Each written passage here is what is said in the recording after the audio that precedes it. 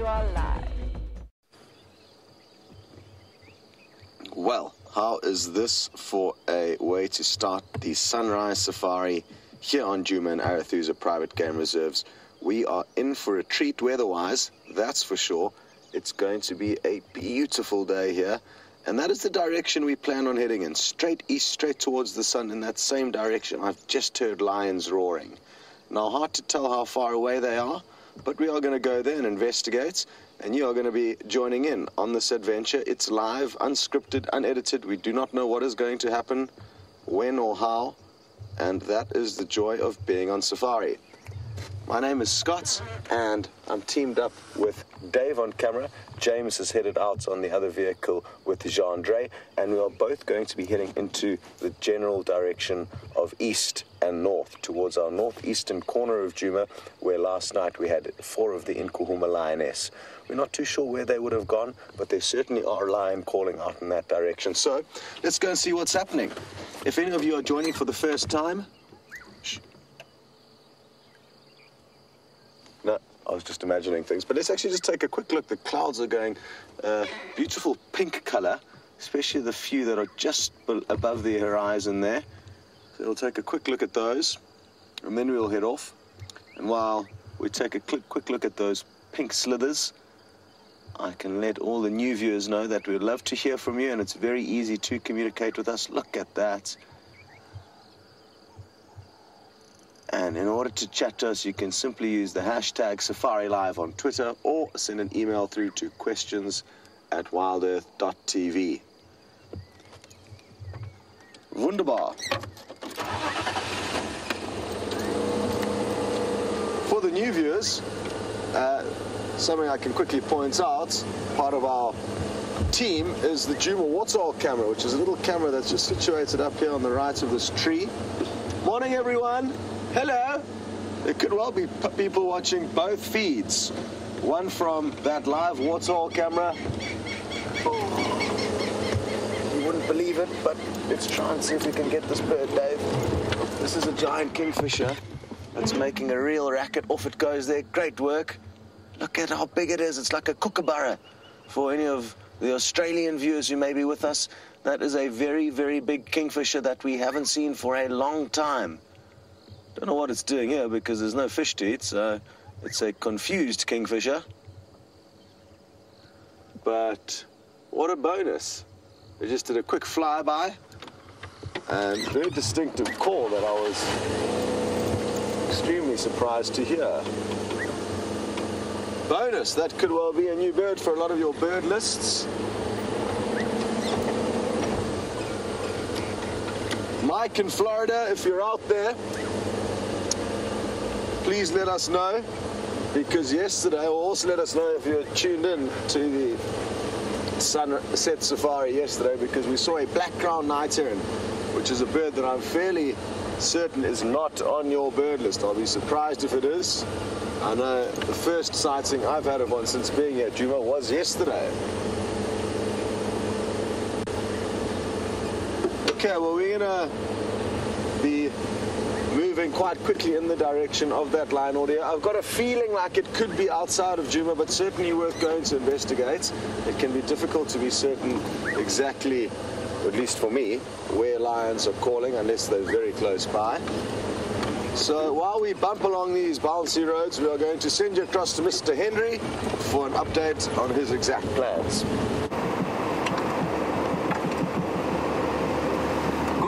Everybody, and welcome to the northern boundary of Djuma Private Game Reserve, where I am heading in a due easterly direction, as evidenced by the pinkness of the horizon up ahead. My name is James Henry, and on camera today we have Jean-Andre. Hello, Jean-Andre. Jean-Andre is, well, he's very brown after a prolonged sojourn in the Antipodes. Not so, Jean-Andre? Yes, very nice. Excellent. Okay, our plan this morning is roughly the same as Scott's. We're going to drive along to the east and see if we can't pick up on the lions that were calling earlier. I did hear some other lions calling, roughly probably from the Indian Ocean. They were so far away. I think we'd run out of fuel if we tried to find them. but I'm hoping the ones that Scott heard are a little bit closer by than that. Now, as with Scott, we are as live as he is, of course, and therefore, please will you talk to us on Twitter, #Safari Live, or questions at wildearth.tv on the email. Also, the YouTube chat is a good way of talking with us as we drive along. The other reason I've come along the northern boundary here is to see if we can find perhaps the wild dogs that were around yesterday, and it would be marvellous if they came trotting across the boundary here, and then we can follow them as they go on their dawn hunt.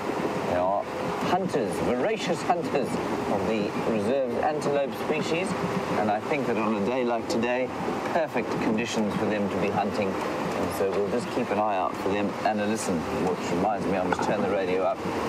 Listen to the radio. Here we go.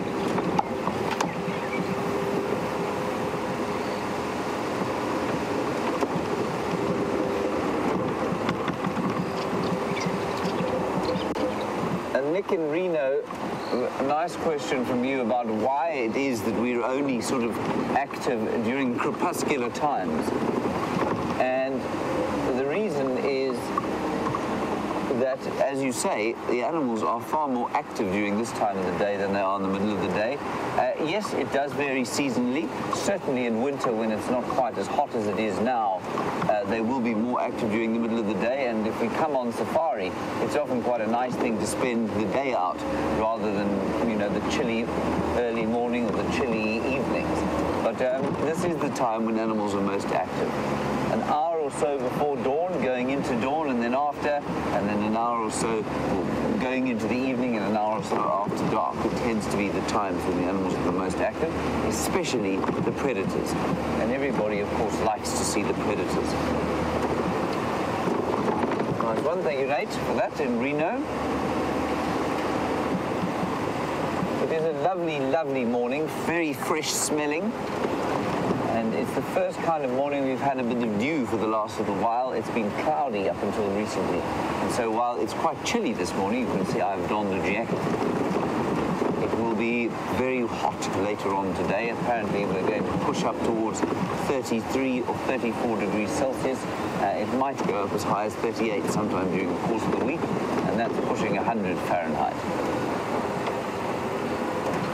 which I think is quite warm.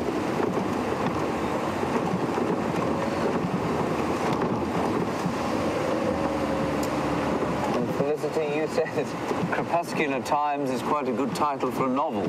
I agree with you, Felicity. Maybe I shall write one day called Crepuscular Times. John Ray, do you want to write a novel called, you want that title? No, I'll give you the honor. Okay, thank you. John Ray very kindly says I may use it. Thank you, Felicity. Crepuscular Times. It's actually a really good idea, I think. Nothing happening yet on the boundary, but that pinking sky is very beautiful indeed. Gabby Schmidt, you want to know who's in the control room this morning? Well, we have Louisi on the vocals today. That means that she is talking to us, relaying your questions, and telling us what's going on in the other vehicle, giving us updates. She's basically watching the vision mix. She's swapping between the feeds. So if I say something nasty, she'll just cut me off. Likewise for Scott. And then I think it's Kirsten on the keys today. So that means that she is reading the Twitter and email feeds, feeding through the relevant questions to what we're seeing. So sometimes if you ask a question and it isn't answered, it's because it's come through sort of after we've been looking at whatever it is you've asked about. So don't be distressed if your question isn't answered absolutely immediately. So those are the two of them there. I think Leanne is having a snooze in this morning. I'm not sure. And of course, Nicola, who is often in the final control, is in fact sitting on the back of Scott's vehicle as we speak. This is because they don't often get to go out in the early dawn light, and that's what she's doing. It is a truly spectacular morning. The last few, like I say, have been overlaid with cloud. And what we're going to do is get to the top of the hill here and just have a little bit of a listen to see if we can hear lions or alarm-calling birds.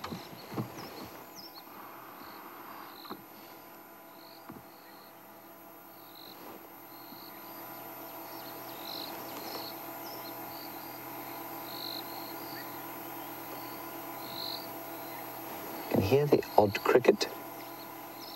I can hear a ground scraper thrush calling. I can hear an oriole in the distance.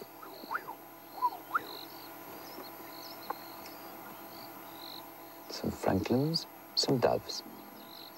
And it is a slightly more exuberant dawn chorus than we've had in the past, or that we've had lately. Remember, we've had very quiet dawn choruses of late, just simply because there has been no water, and therefore the birds have had not much to eat. They haven't been breeding nearly as much, and the sun is going to pop up any minute now. Okay, on we go. But no roaring of lions, no yelping of wild dogs.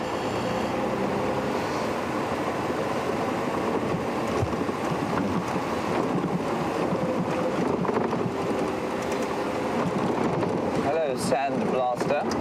You say you've been living in cities all your life, and you wonder how sort of our perspective of life living in the bush is different from yours. Sand blaster, both of us actually grew up in cities. Well, I certainly more than Scott. And so there's I can sympathise with you living in a city. I just think that living out here touches something for me that I don't get in the city. And I remember moving back to the city for a while after I was in the bush, and constantly looking for little pieces of nature, be it pieces of grass that had managed to come through the cracks in the pavements, for example. I always thought that that was a wonderful example of how nature is all around us, even if we try to shut her out. Let's head across to Scott before we go through this dip where I will lose signal, and I will see you the other side.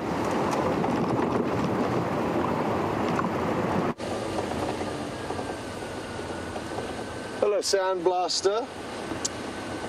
Interesting question you've asked. I also grew up in a city, but was fortunate enough to have my parents take me through to the bush many, many times growing up. So I got these little tastes of what it was like to be in wild, open places, filled with little bugs and insects. That was my main kind of passion initially. I guess maybe that's because of what I could get close to.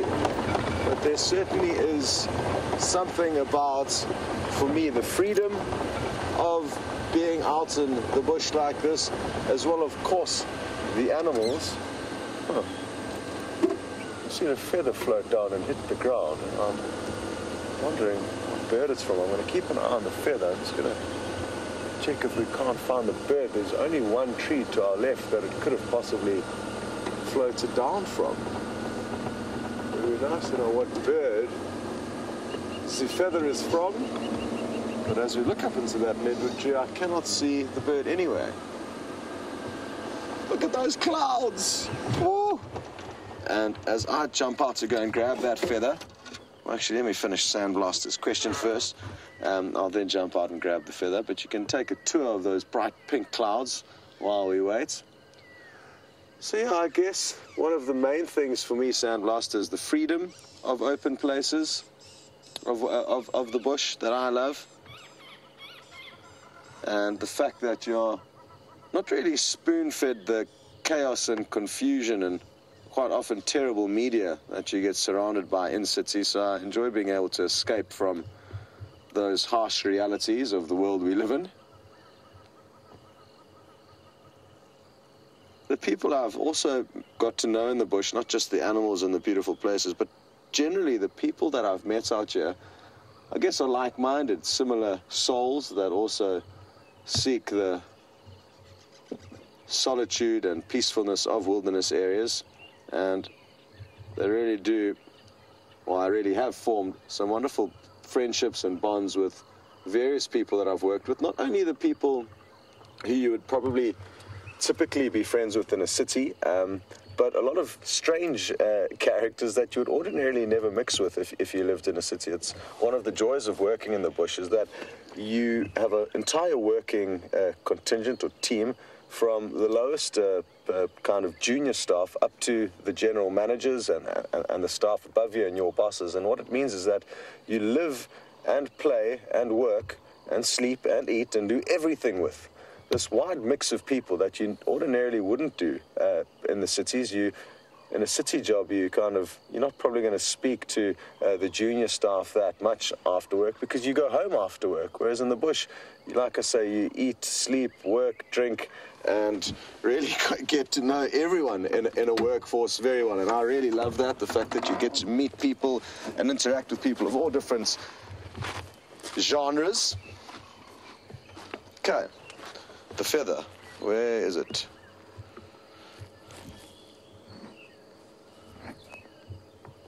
It literally just floated down as we drove and then landed where I picked it up. So I don't know where it could have come from, unless a bird flew over a few moments before we got you. I'm not even going to hazard a guess as to what it is. But very, very pretty little feather. If any of you have ideas of what this may have come from, please feel free to shout. But I just can't, like I said, begin to even guess what bird this is from. Not a starling, not a woodlands kingfisher, that I can tell you. Other than that, though, I'm not too sure. Thanks, Dave. But what I'm going to do is I'm going to put it into my wig. My wig's quite thick, so it generally receives feathers quite well. There we go. And this shall be our good luck charm until it falls out. Oh, is it even there? Yeah, it's getting lost in my wig. Oh, completely gone. Anyway, that's how it's going to be. The lost lucky charm.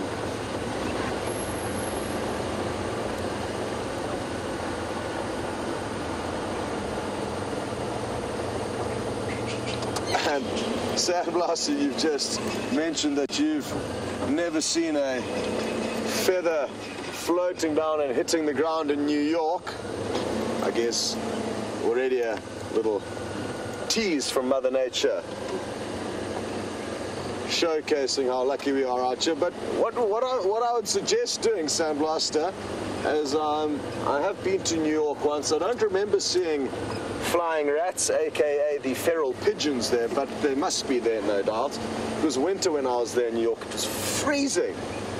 Yeah, sure. I remember just shivering. Like, I could not believe possible. This was after coming from Aspen, Sandblaster, which is a cold, snowy place, but I found the wind getting channeled down those streets in New York was quite frigid. Anyway, the flying rats, aka feral pigeons of New York, I'm sure you could do a simulated kind of event there, and if you took some food out and created some chaos and confusion, I'm sure one of their feathers would fall out and float down and not touch the open earth, but it would hit the curb, but you would get to see that feather floating down. And that's something that I said the other day. Of course, it's not the same as being in a wilderness area, but the fact that wilderness does surround us, doesn't matter where you are, is something worth remembering. And sometimes I guess it maybe just takes a little bit more exploring and efforts to find some little interesting critters. They don't necessarily need to be big, but there can be, like I say, some interesting things to observe just about anywhere you live, I guess. Obviously, big cities, you're going to have to start thinking out of the box, but it is possible.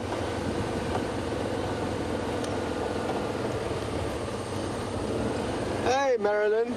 Very happy to hear that the giant kingfisher is an extra bird for you, and you are up into 130 birds. So, charging forward, that's a good number to be on. And for those of you who are only starting out your bird list today, like right now,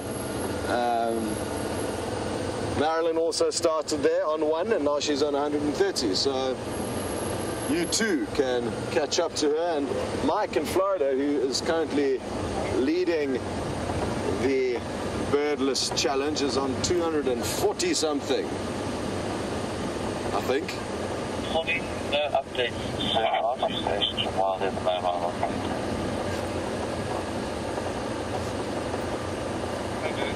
Lucy in Indiana, you're up to 179, so nearly at the 200 mark. That's good going.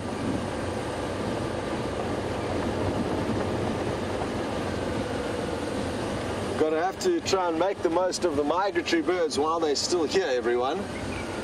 I'm not sure if there's any migrants that we're missing off the list, but we've been doing okay so far. I guess a lot will depend on which drives you've been on, because we obviously don't know when some people are with us or when they are not.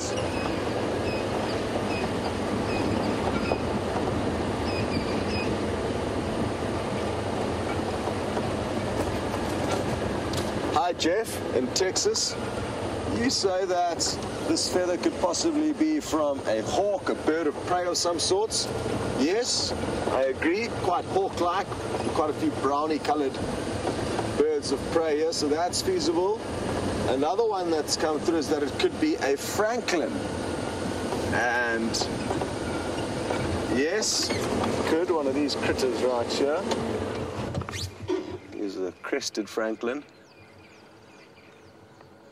Have any of you lost a feather recently? Oh, look at those feathers. That would be a nice one to jam into my wig. Those wing feathers. What's for breakfast? Something very small.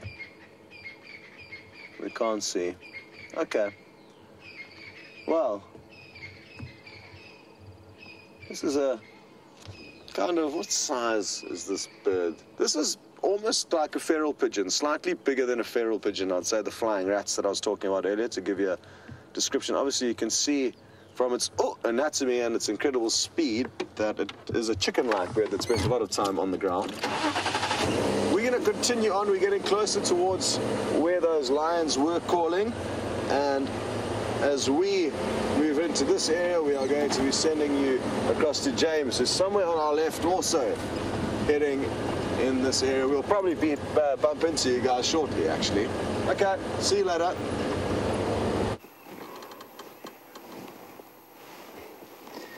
We just thought we'd stop here at the northeastern corner of Djuma and show you the sun, which has popped up, of course, originally over the Indian Ocean, and now it's flowing into South Africa, golden light from what is a magnificent dawn. We haven't had a good dawn like this for the last little while, and while it is the harbinger of a sweaty day to follow, it is marvelous to look at. Is it not, Jean-Andre? Quite so. Are you inspired by your first low-felt sunrise? Tremendously. Good, tremendously. And Siberia, Zumi, you want to know how much do the sounds and the serenity of the wild out here affect me during the day, or affect us during the day? Well, I cannot speak for someone like Jean-Andre, but for myself, Siberia, it affects me profoundly. It's the whole reason I live out here. And for me, the animals that we see are very much a magnificent bonus to the advantages of living in a place where I can hear nature all the time and I can absorb it. And that's why I've stopped up here now. Oh, I mean, hopefully we're going to hear the lions calling, but we haven't heard them as yet. But Siberia, the sounds affect me very deeply, and the sense and the atmosphere of a wild place like this, yeah, I mean, that's the whole reason we live out here, really. And I suspect for many people it's half the reason they watch the show, is to have some kind of a touch of the wild, which of course is a deep need in all of us. Anyway, I've heard no further sign of those lions. I am not sure which lions Scott heard, but the lions are certainly, the ones that I heard, are a very, very long way from where we're sitting right now. I thought that they were deep inside the Kruger Park, not quite in the Indian Ocean, but almost that far east. Okay, I think we're going to head south now. I'm almost tempted to just turn around and do this cut line back again, just in case the dogs don't come across here, but I don't think we'll do that. Let's try and find out where those lions went first, and then we'll head back towards Sydney's and see if the dogs don't pop out there. There are a few people moving about on Biffles Hook, which is to the north of us here. And that's where the dogs were seen yesterday, so maybe they'll pop out sometime during the course of the morning. I'm sure they will. Okay, here we go. A that sky is just too spectacular.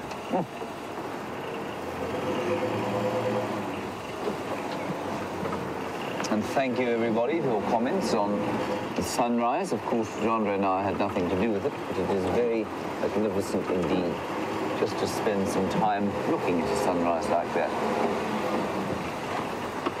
I now can't see anything, of course, because I've been staring at the golden orb coming up. I'm just seeing spots, so Andre, if I run over a line, you will tell me, will you? I'll consider it. I will just pay quite close attention now here to the road for the tracks. Gabby, this is a very interesting question from you, why we drive along hoping to find some lion tracks or some dog tracks. You want to know about local languages, and being a guide here, do you have to learn a local language? No, you don't have to. Most people speak a basic form of English out here. I just think it's A, respectful to learn a language if you can, or a form of it. And B, I think it's particularly good for your brain, actually. Many studies show that it's amazingly good for your brain to learn a local language or learn a different language. It connects all sorts of things in your brain. And so there are two very good reasons for learning a local language. And I think just to make an effort in a local language makes a big difference, especially in South Africa, where we have a obviously conflicted history.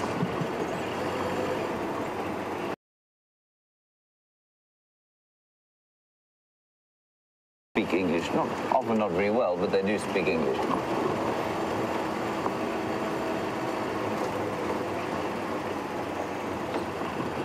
I'm not going to look at you in the eye, I'm just going to stare at the sun as we drive along. Then vocalizing before you say, well, the meaning of their calls is to basically G each other up, to get each other going. First of all, that's what they were doing there. They were just kind of encouraging each other almost. And then they do it also to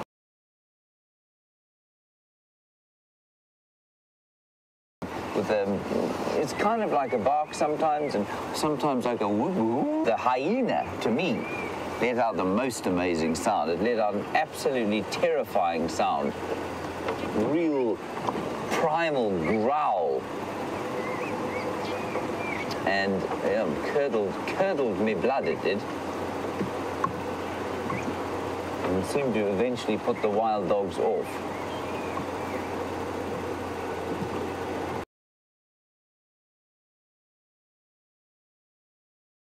Vital. I do hope I haven't missed any tracks going across the Cheetah Cut, not the Cheetah Cut line, the Buffelshoek Cut line, but I don't think I have. But if Scott hasn't found anywhere he is, then I'm interested to know where they could be. So just to give you a bit of orientation, we're on the eastern boundary now. We came along the northern boundary. The lions could have crossed north. I don't think I saw any, well, I didn't see any tracks, but I may need to go check again. Buffelshoek Dam, where they were seen last night, is just in here. You can see a slight depression of valley down through there, and that's where Buffelshoek Dam is. So we'll just drive very slowly along here and see if the tracks don't cross out.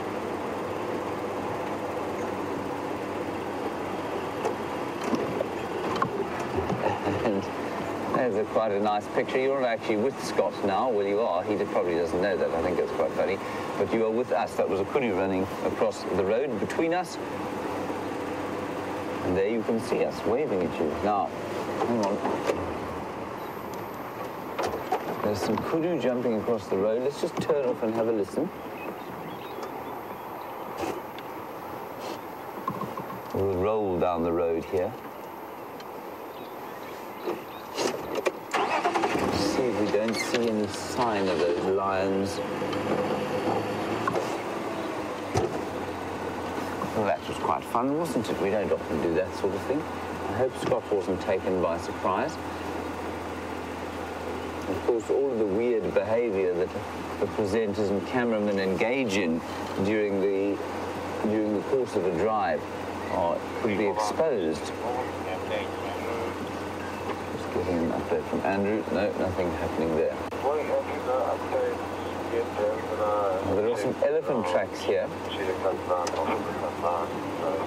but I can't see any lions, and I have a nasty feeling that I may have missed them going north into Devil's Hook if they haven't crossed here.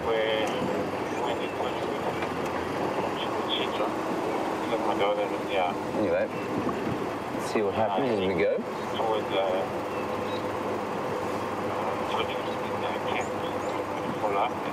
There were some male lions coming out of Chitwa, which is to the south of us, and they were going towards Torchwood Camp, which is to the left-hand side of the picture. Of course, lions will move during the night. Normally they will move during the night quite a distance. Sometimes they will hardly move at all, and I'm hoping that's what's going on here. We'll head across to Buffelshoek Dam now and see what's going on there. I do think Scott's finding of those black-crowned night herons yesterday was just amazing. Right, Scott has turned down towards the Central Road. Let's hop on with him, and I'll keep you posted as the morning progresses. So we've just been keeping an eye on you and James, making sure you weren't misbehaving and having too much fun without us, which I'm sure you were. Sounds like you had some incredible views. And it's one thing that you guys need to remember is that you get spoiled with twice the action that you would ordinarily have if you were out here on safari as a regular guest, stuck on one vehicle with one guide, whereas with Safari Live you get a minimum of 2, provided that all of our equipment is working, and sometimes up to 5 different feeds when we do our TV shows. So that's something for some of the new viewers to look forward to, is that when we do TV shows, or safaris live to TV rather, probably a better way of putting it,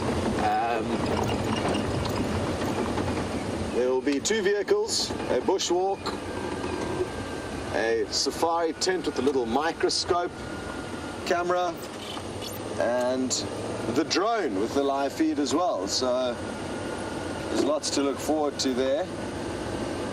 I've really been missing the shots of the drone, bird's eye view. Provided us with some great views of Djuma. Ah, Monkey Man, fear not. You are hoping that we are going to swing past the Buffelshoek waterhole in the hope that we will be able to get you a glimpse of the rare and elusive black-crowned night heron. We are heading in that direction, so we will have a closer look for you once we get there. Yesterday we were lucky. I mean, I think every evening they will come to the water's edge to feed at around sunset. We may have ever so slightly sped that up a little bit last night as we flushed it from its hiding place in a tumbuti tree nearby the water. By this stage of the morning, I'm guessing it's already going to be back in its hiding place, and because those tumbuti trees that they seek refuge in during the day are so thick, it might be difficult for us to get a view. So just a forewarning, it's not going to be as easy as just driving there and ticking it off the list. As its name suggests, it is a night heron, so it is active at night.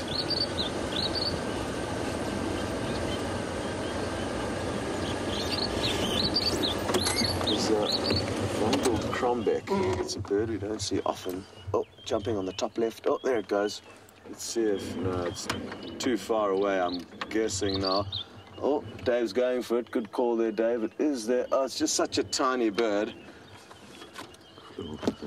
Well done, Dave. That was the one that was singing.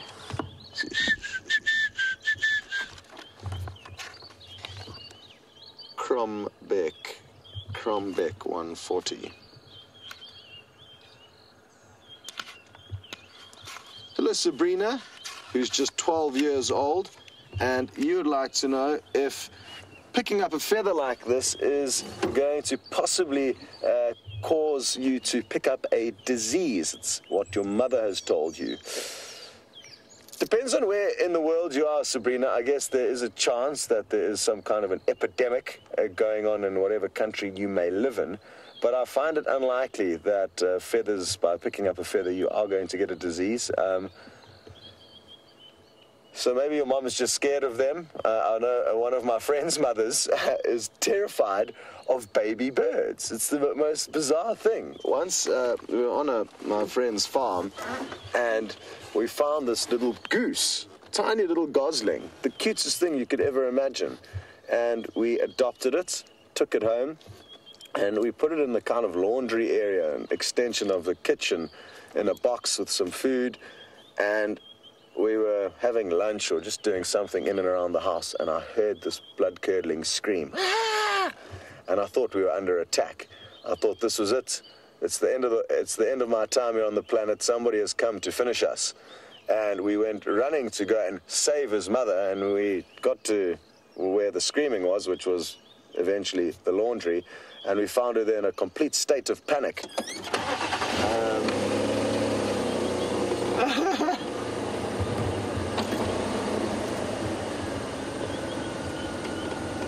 Yes, Mohammed, there is a chance there could be some fleas or lice that live on the bird that's sitting on this feather that's going to crawl into my hair.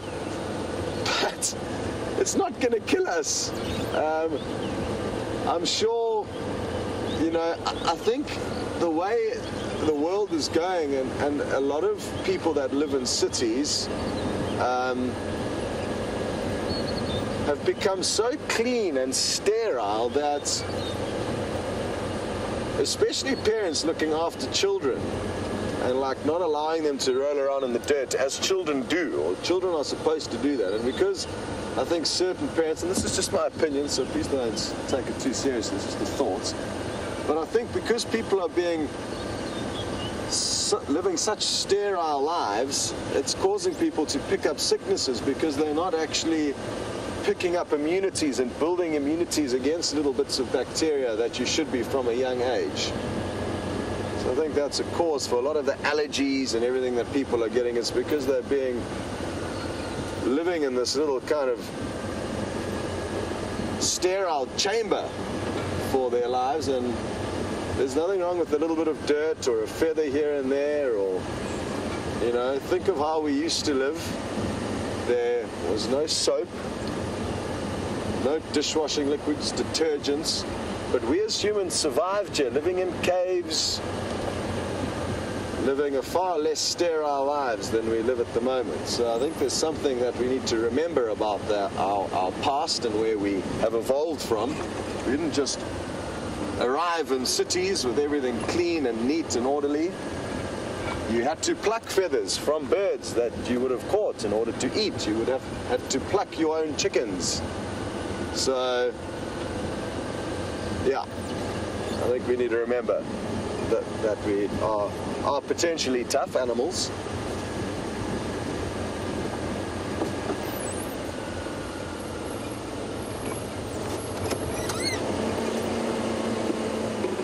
Elaine in Michigan, you think that this feather could be from a cuckoo, and I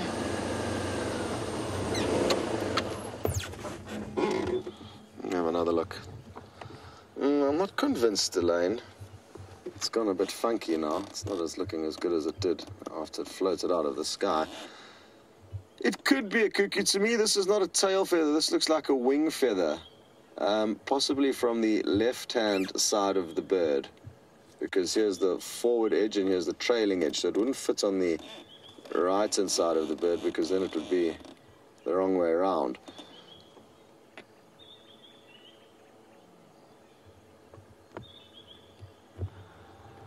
Sorry, I've just kept quiet because I can hear lions roaring.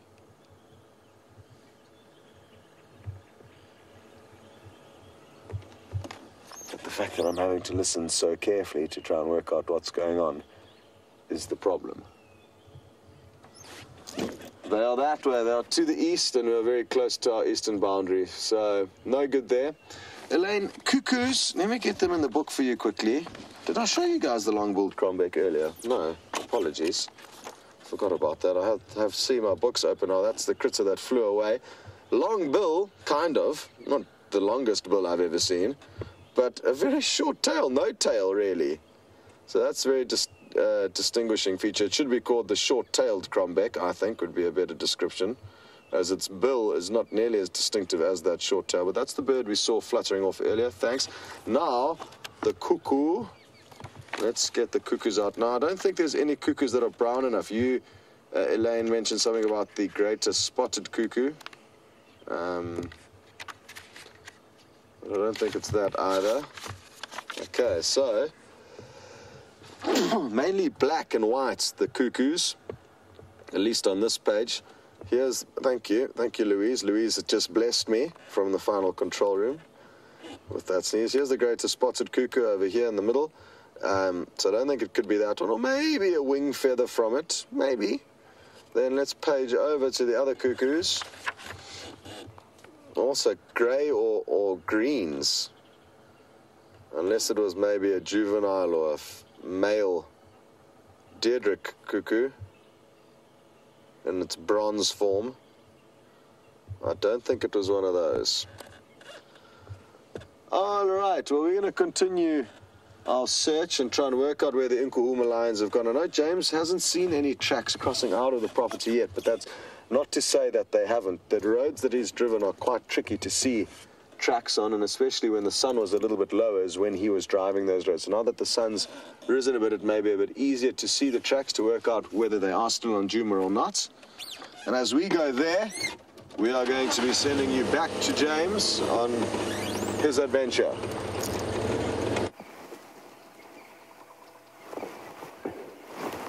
We're just sitting under a tamboti tree here, and there is one interesting thing in the tree and four interesting little things underneath it.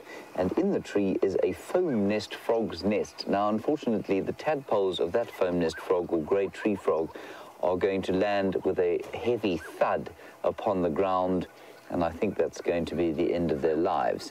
The foam nest frog normally builds that foam nest over water so that the tadpoles, when they hatch, can sort of eat their way out of that protective covering, drop into the water, and then they grow from there, going through that spectacular vertebrate metamorphosis, which turns them basically from fish almost into adult frogs. But I think that one, of course, is just hanging over the bare ground, maybe an inexperienced female frog, maybe a desperate female frog given the lack of water this year.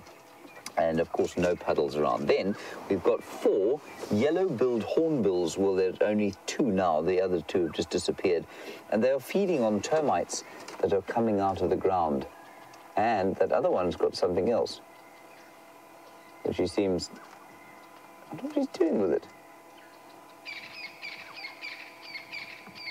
It looks like a piece... What do you think that is, John? It looks like a piece of dung, maybe. Oh, it's been done, yeah. That he was going to give to his friend, and his friend said, no, thank you, I don't want any of that.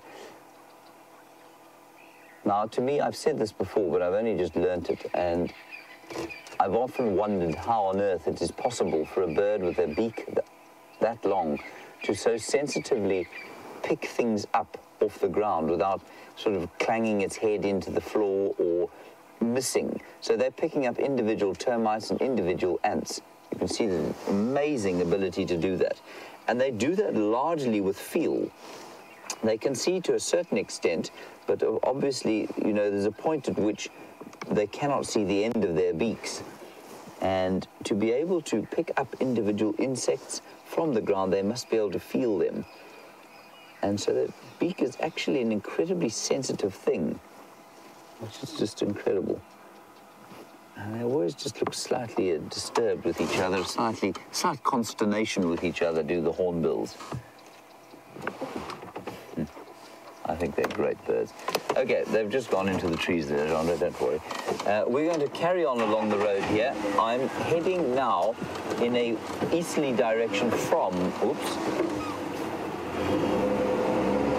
Buffelshoek Dam, and we're heading back out onto the Buffelshoek cut line in case I've missed those tracks, and I'll just look a bit more carefully on our way around this time. And Micah, you say that those hornbills they look hilarious. They do look hilarious. I agree with you completely.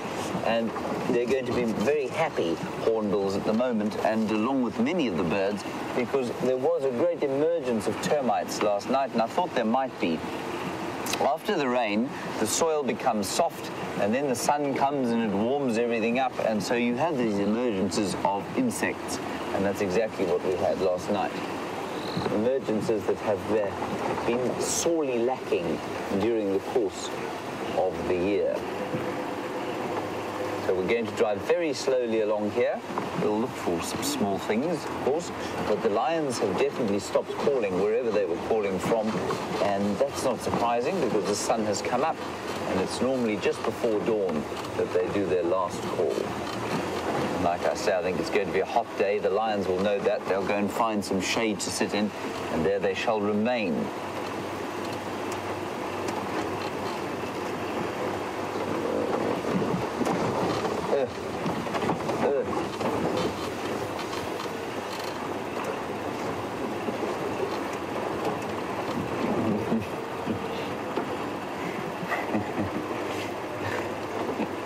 This is wonderful. Mary, you're in Panabagua or something. Tanandagua, I don't know where that is. It sounds like a fascinating place to live, apparently in New York State. And you want to know about the rules of keeping a bird list and how stringent are they? And do you have to see the bird, or can you just hear it? Or if you see it on the Juma Dam cam, does it count? And you say that you might struggle to keep an honest bird list. There are many twitchers around the world, Mary, who struggle to keep an honest bird list. I saw a list of somebody who, one of the viewers the other day, and it had some species on it been seen here. Well, it would have created enough material for an ornithological conference. So certainly there are many who see birds that perhaps are not quite where they were suspected to have been. But Mary, if you are out in an area like this, the general convention is that yes, if you hear the bird, I mean, all it is you know, solidly identifying that a bird is in an area. So you can do it from sound. So if you know the calls sufficiently well, then absolutely you can do that. If you see them on the Juma Dam cam, of course you must put them on your list. Absolutely. I always think it's a nice thing to be able to see them, but if you can identify them from sound, especially, you know, because the camera is, I mean, it's quite awkward to move around, and if we see a little flitting tiny bird going across, or an eagle flying way up in the sky, then sometimes it's a little difficult to get a proper picture for you. And so then I think you should feel confident writing it down on your list. So please do keep a list, and for those of you who don't know what Mary's on about, there are a lot of viewers who are keeping a list of the birds that they see here, some keeping mammal and reptile and amphibian lists as well. But I think the bird list is the most common, and certainly I think the most enjoyable. Ooh, hang on. Impala going crazy. Impala going crazy just up ahead there. The road goes around. Let's head down there and see. Hold on, Jean-Ray. Hold on to your hat. You're not wearing a hat. So just so that Louise can maybe tell Scott, the Impala are alarm calling on Buffelshoek East Road, but somewhere close to the cut line and the fire break.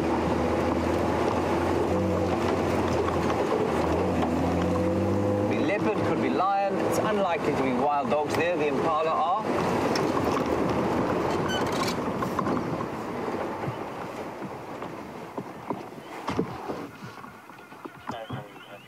They look completely chilled out. I didn't give it a very careful listen. It's possible that they were just shouting at each other. And they look very relaxed, don't they, Jean-Ray? Maybe they were just, it might have been just males having a bit of a fight with each other.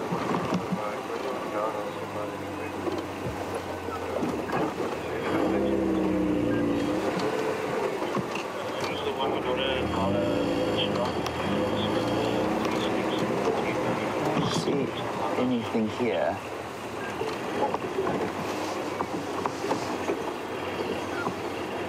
No tracks.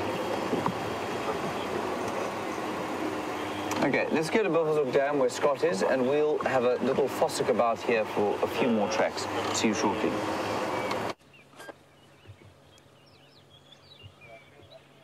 Well, some exciting stuff over there. Always a rush trying to work out what is alarming or exciting.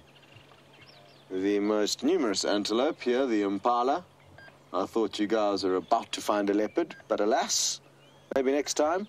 So we've arrived at the Buffelshoek waterhole. No sign of the night heron. It was doing its business right in the kind of middle here late last night as the Inkuhuma drank from right over there. For those of you who weren't with us, that's where they settled down at the bar.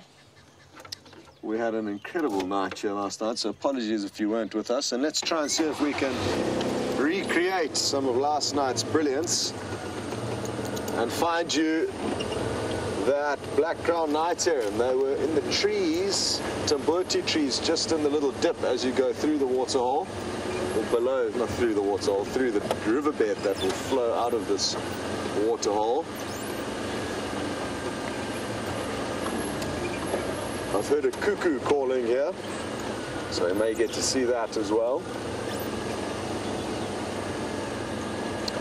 Hello, PK in Iowa. You would like to know how many different types of herons we get in this area.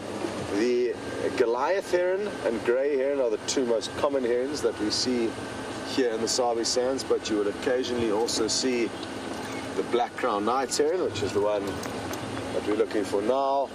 Green-backed heron. Who am I forgetting? There's a couple of different ones. I'll get my book out and show you all of the ones you get in the Greater Kruger National Park. Now, I'm guessing that these birds, I don't know them very well, not in here. We're guessing these birds are going to be using very similar perches to hide out in during the day, and the perch that they flew out of yesterday when I saw them for the first time actually wasn't this tree. This is where they flew to as a second refuge. They were initially just up on the left here, so let's creep along and see if they aren't there. I think that they might be.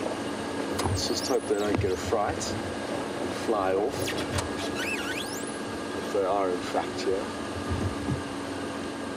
They're not big, they're not as big as regular herons, so not as easy to spot as some of you may think. Huh. Nothing to see over there. The sneaky heron have dodged us. Oh. Sorry guys, no joy. Well, they may be somewhere nearby-ish.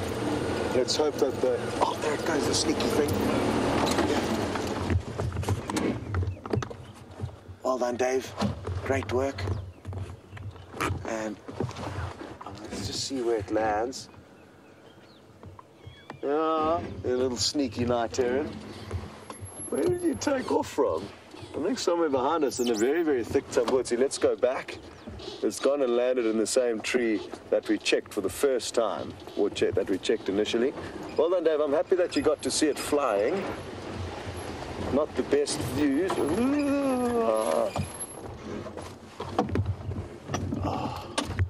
Well, I'm glad. Let me try and reposition the vehicle. We're in a very awkward spot here.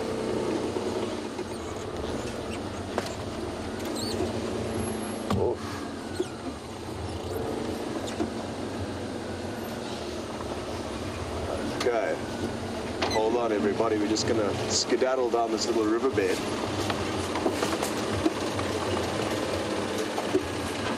Hopefully get you a better view. It's sitting in a big open dead tree. There's just a lot of foliage between us and it.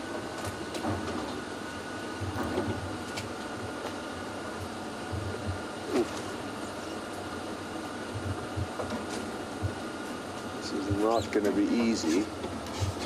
I fear there's just too much bush between us and it, but we might get a little gap.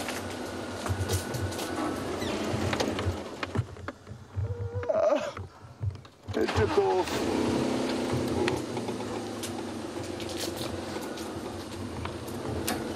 Okay, one more try and then we'll leave it be because we don't want to give it too much of a hard time.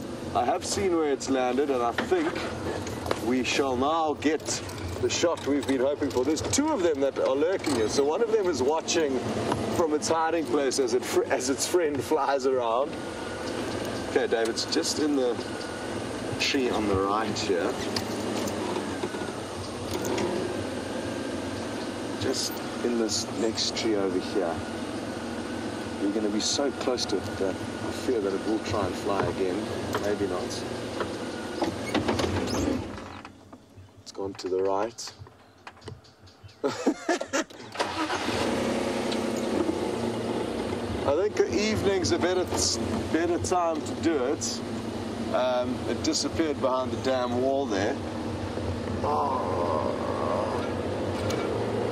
It's coming over there. Yeah, we're going to get great views. This is going to work. Look at that.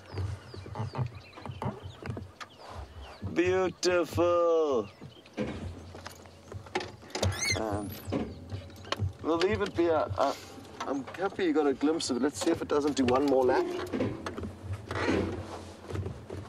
Yeah, it looks like it's coming around for a second lap. We should get another view of it coming in now, Dave. Beautiful. We're going to get some more. Oh, no. It went the wrong way.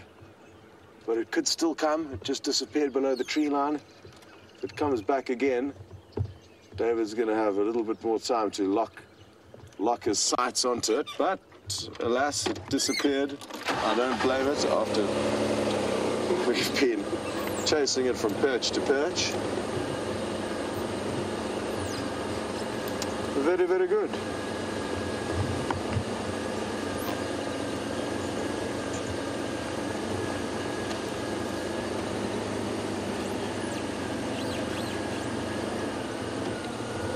Well, it's a great pleasure, Monkey Man. I'm glad we got you a glimpse of the black-crowned night tern. Let me show you guys in the book quickly. Where are the herons? So you'll be surprised how small it was. I'm sure a lot of you at least are surprised at how small it was and short. Ordinarily, herons have got very long legs and long necks. And these are 5 herons that we get in this area on this page. The purple, which you don't see very often, or ever. I don't think we've seen the black-headed, which is interesting. It's kind of like a kingfisher that a lot of the kingfishers that don't eat fish. This is a heron that also lives in the bushveld and doesn't require water. Moving east, so away from West Rock. That's another one that we get here. The black heron. How cool is this? They do this kind of umbrella formation, and fish and small animals will seek refuge in there, and then they'll catch them. So they create a haven that they then make very inhospitable by consuming everything that lives there. Then on the next page we have our star here, the black-crowned night heron that we've just seen, and a few other of the shorter, the dwarf herons, you could say. Hello, Morning, Scott. James. I see that your bird book was Cool, made thanks, Dave. roughly the same time as my Yes, a good my matching binoculars. pair. Yes. Look at how well they go together. Cute.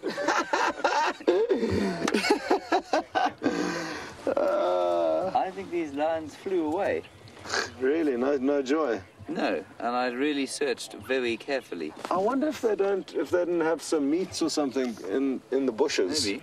That they've headed back to. There is. Have you run over some of the dung?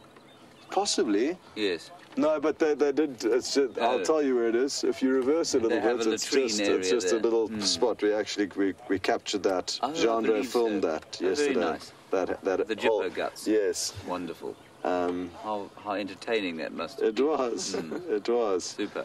Okay, well, if What the is your lions don't plan? want to be seen, then we shall find Shall we something else. Press on somewhere yeah, else. yeah. I think we can't force the issue. I don't know what they would have done. I'm going to just drive the fire brake, maybe. Okay. I'll turn around, drive the fire brake back, and then head to the south. Okay. If that's all right. That's perfect. Okay. That sounds like a very good plan. Okay, guys, well, we are going to be... where are you going to go? You're going to go back this way? I think I'll go back that way. Or you don't want to do the Westerly Road? I have done the Westerly Oh, Road. Yeah. Okay, I mean the Easterly Road. Yeah. I like the way you he did nothing there. He just assumed, he just allowed me to make mistakes there. Very kindly. Getting my directions wrong. Okay, well, we're going to send you on to James's vehicle now, so hop over and Come good on, luck. everyone. Good luck. Goodbye. Goodbye and good luck. Okay. Cheers, James. See you later. Bye-bye. Okay. I'll just give you a view of the dam. Well, I mean, you've had a look at the dam. But there it is again.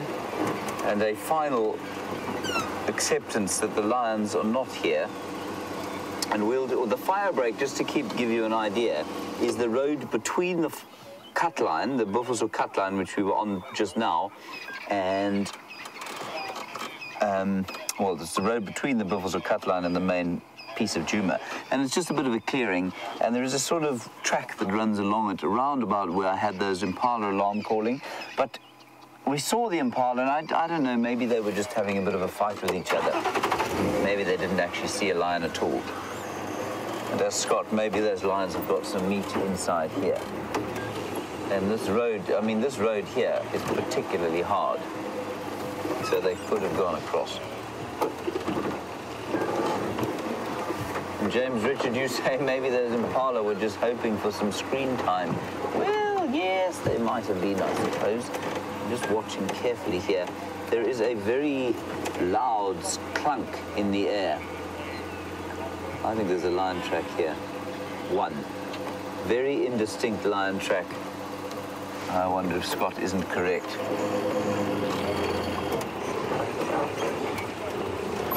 Scott's intuition about animals is often 100% on, and I wonder if he's not correct that they've gone in there, because this road is not easy to see tracks on. Two vultures in the block. Can you see with it? Okay. Anyway, time will tell. Time will tell, everyone. They will emerge. I suspect if it's a hot day and they are in there on a carcass, they will probably come back towards the dam during the course of the day.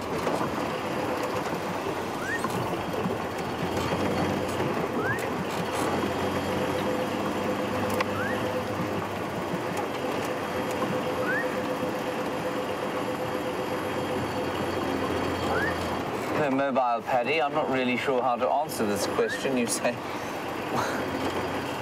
what do you... No, in fact, I can't answer it. I'm going to ask for the question again so that I might formulate a response.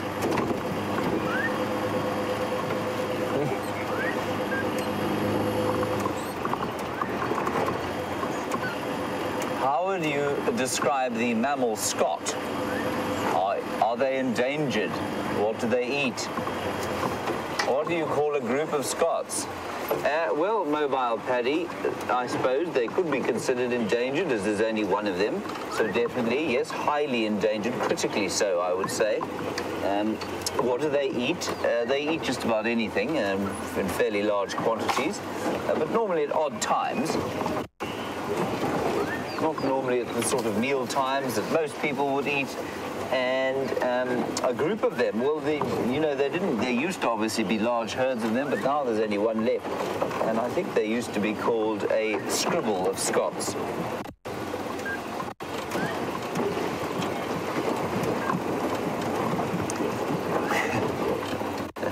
Let's move on to the next topic, shall we?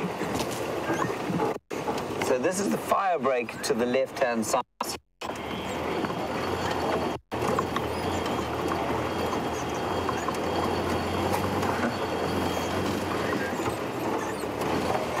Lisa, you have the Twitter handle roll on me, and you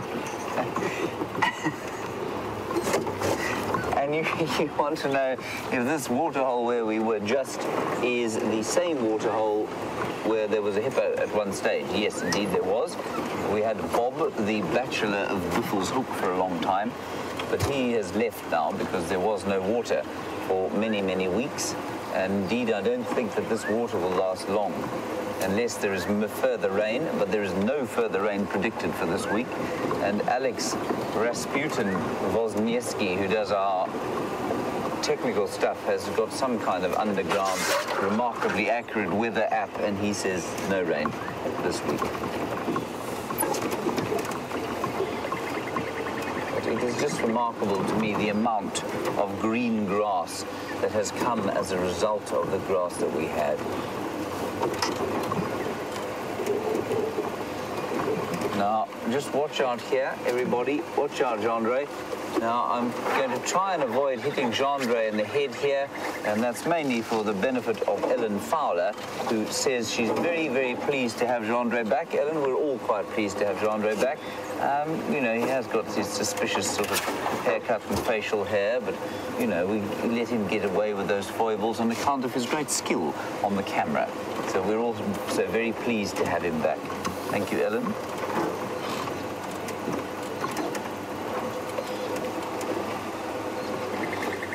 I'm going to stop here simply because I want you to hear the bird calling, the crested barbet. And there's the Birchall starling that Gendre is showing you now. And we're at the northern end of Buffelshoek Dam here. I'm just seeing if we can't spot any sign of lions. No sign yet. That's the Birchall starling. Gendre, just quickly come down here. Here's the crested barbet. Just in there. Look at him. And he's a fruit-eating bird, and he's landed himself... He's landed in a guarri bush, and the guarri bushes have just started to fruit.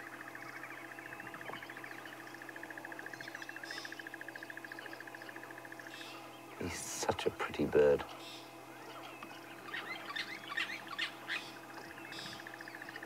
And I will try and pick some of those. Well, let's just get hold of Scott quickly. Scott would like a word. Go ahead, Scott. Are the vultures east of Hyena Road? Are you listening to this, everyone? I'm sure the ladies do still have some yama somewhere in this valley. I don't know if you want to check in Hyena Road north. Okay, copy. I will do that. That's interesting. Right, so what's happened is that Scott has spotted some vultures basically to the west of where we are now, exactly in the direction where he said he thought the tracks or the lines may have gone. And so he's going to search around that area, and we'll go and do a loop in a similar area. I don't think that they've come where I'm sitting now. Well, clearly they haven't exactly, but there are no tracks here at all. It's such a pretty morning, though, just to sit and be in the bush. Marvellous. All righty, on we go. Gendre, let's get an update from Scott quickly, and I will see you in his general vicinity.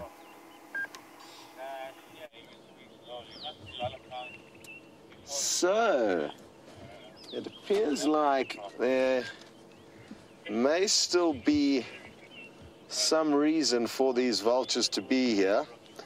I mean, looking at this individual, it's hard to say whether it's eaten yet or not, but the problem with so early in the morning is that these vultures may have hung around hoping that they could get a snack from the lions, but the lions may have finished everything, and the vultures simply haven't left yet because it's not warm enough. There are no birds of prey flying around, and they probably will only start to in about half an hour, 45 minutes. Once the Earth's crust has heated up, warm thermals will then rise up off the Earth's crust, and this will make flying for the birds a lot easier. But we could get lucky, and what I'm going to do is just drive a little bit further, and if we don't have any luck, there's only one vulture that you can see there, but there are more dotted around in other trees.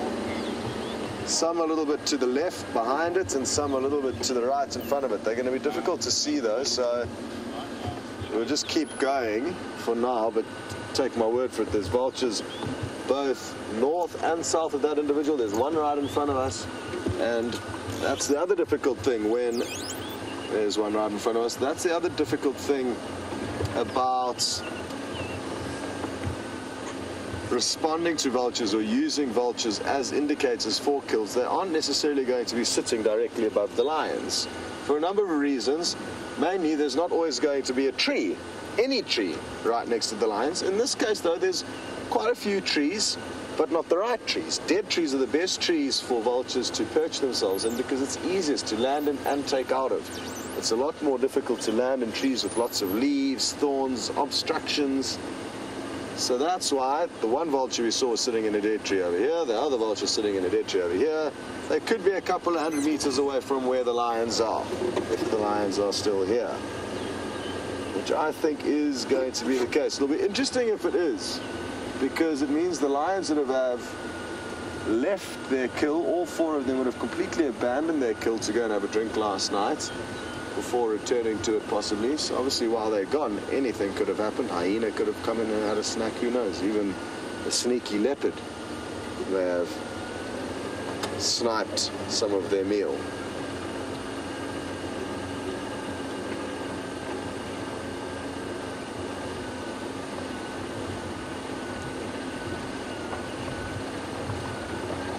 James Richard, you would like to know, from an evolutionary standpoint, what would make sense? Why would the night heron not just be a regular day heron like the rest of its friends? And possibly more food. Looks like this vulture's going to take off. Before vultures take off, they like to go to the toilet, though. I guess it's common for most birds.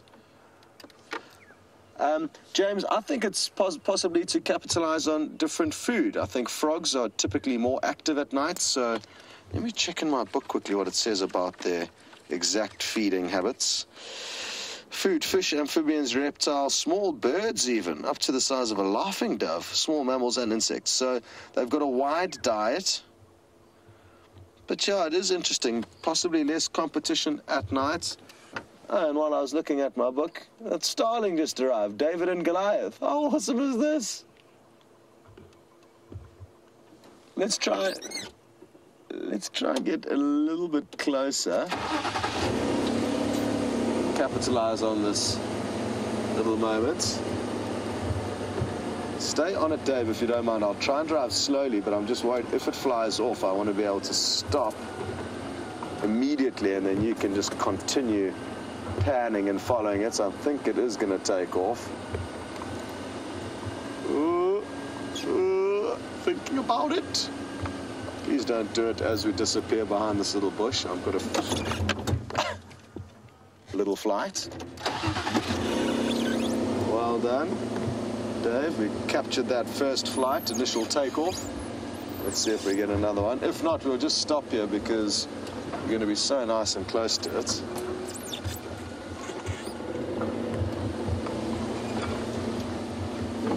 Off it goes. Beautiful.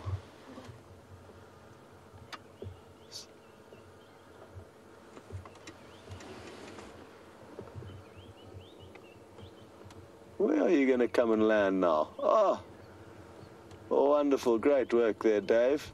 And it just flew basically directly in towards the sun.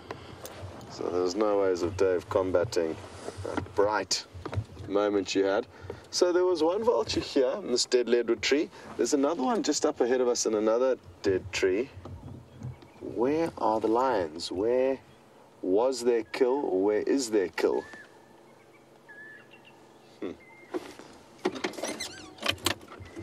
Just going to drive a little bit further along, just to make sure they're not close to the road. And thereafter, I think I'm going to need to take a short walk in here to try and establish what is going on.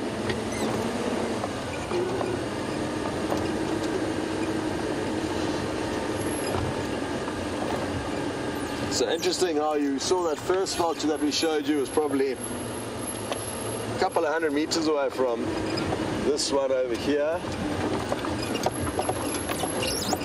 They do spread out quite a lot when waiting for the predators to finish their snack so that they can slip in to finish off the remains.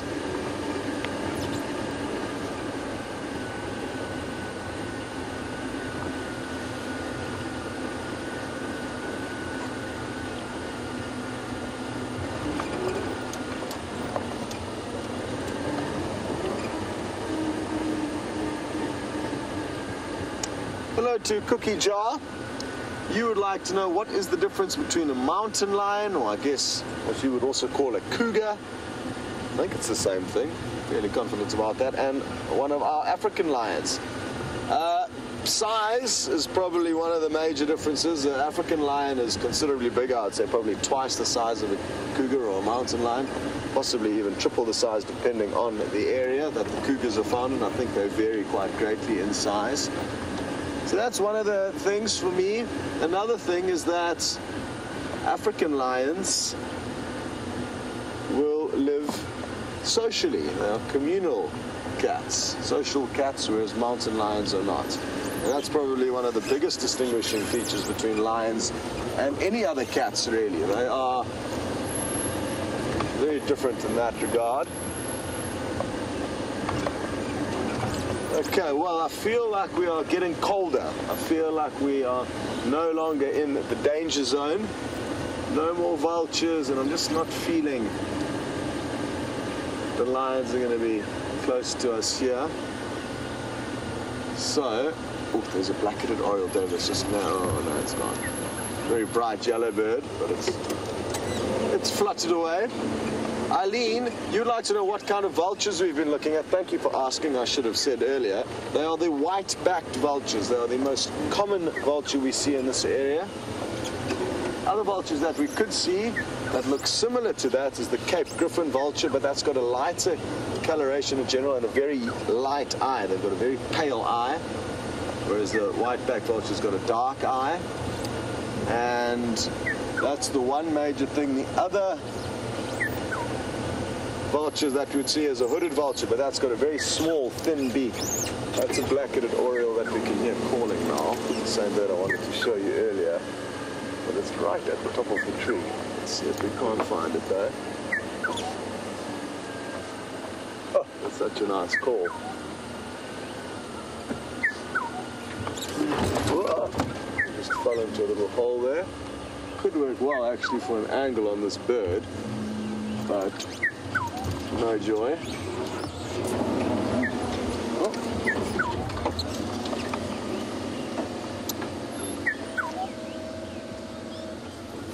Just want to stay keep the, oh, I think we will be able to get a view of it. Let me just try and turn the vehicle around.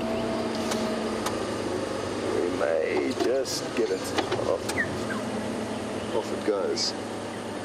It's just about to land in that dead tree over there, Dave. We're not going to see its colors, but we are going to see it. Which one is it? Is it that tree there? Yeah, somewhere. There we go. We might be able to see it calling. We're probably not going to see its bright yellow coloration from here. The sun is not in our favor. But that is the black-headed oriole calling a bright yellow bird with a black head. Hence the name. Wonderful. Well, we're going to send you back to James's vehicle now, and I'm going to take a short walk below where these vultures have been perched, and hopefully we are going to find the Inkuhuma ladies with what I'm guessing may be a buffalo kill. Toodle-doo.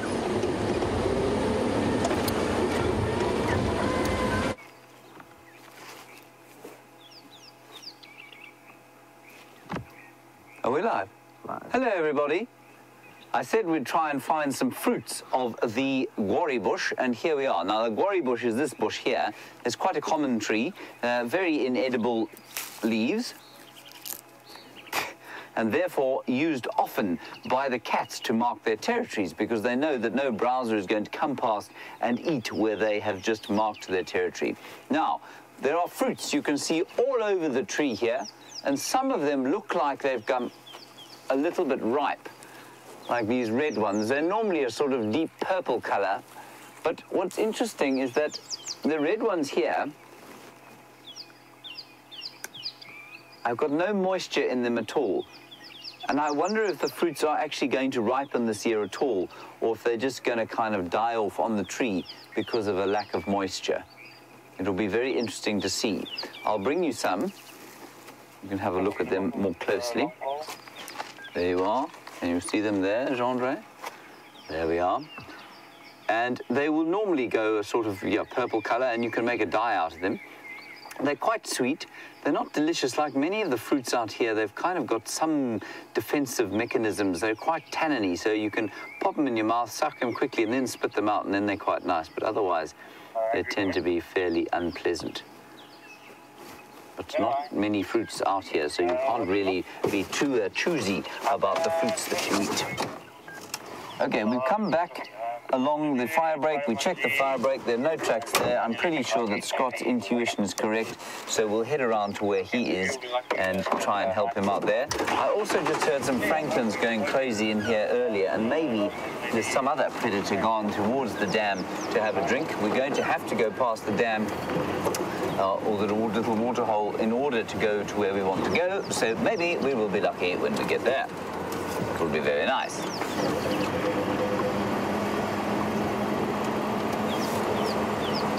And Anna-Marie, you would like to see a snake today, a terrifying mamba, or perhaps a cobra.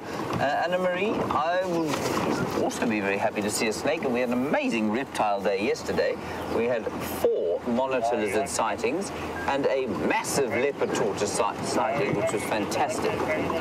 So maybe we'll be lucky today with the reptiles.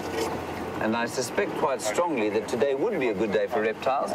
They do like the moisture, and after the moisture they come out and they tend to go foraging. And I think that's why we saw so many tortoises yesterday and so many monitor lizards, and perhaps there'll be a snake or two, a mamba or a cobra. It's interesting, I've very seldom seen cobras actually in the wild. I've seen them often in homes and in rooms, but not so much out here. Mambas plenty. I've seen many mambas out here. What I haven't seen since I got here, though, is a puff adder, and I think that they are very spectacular snakes. So I'd like to see a puff adder. Anna-Marie, would a puff adder do?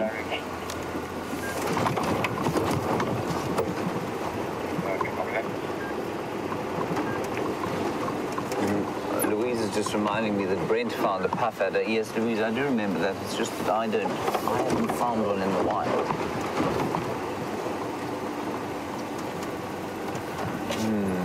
Yeah, I don't think there was any particularly voracious predator being alarmed at by those francolins.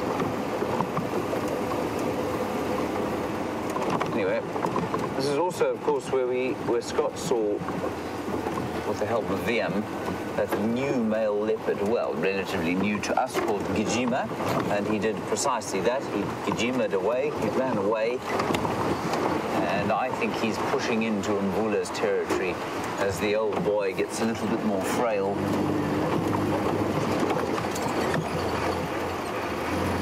We're back in the water.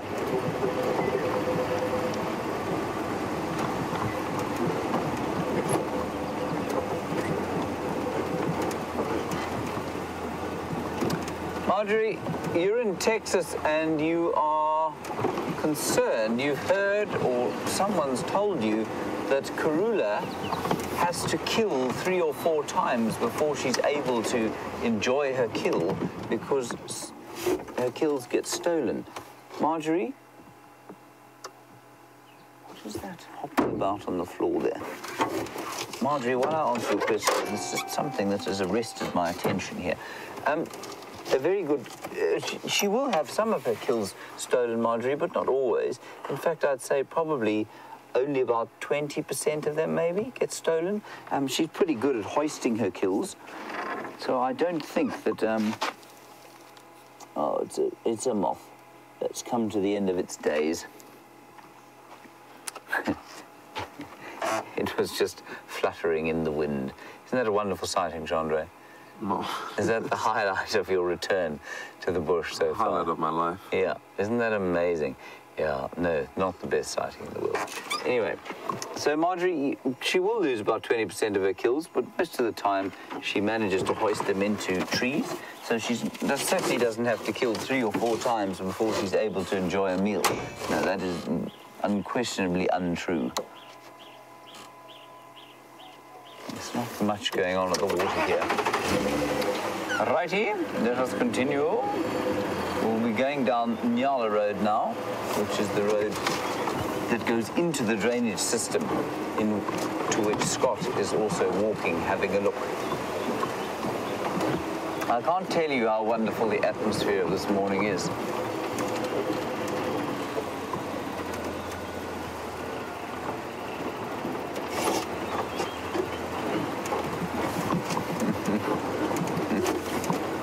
Kevin Catfish, you think we need to play a game where the presenters basically stalk each other and try and film each other without being seen? That would be fine, Kevin, except that with the camera and the sort of broadcasting of the signal thereof, it's not just the camera. The camera comes, of course, with an enormous amount of equipment. And trying to be stealthy with that enormous amount of broadcasting equipment is almost impossible. So it would be very easy to see the presenter coming up behind you.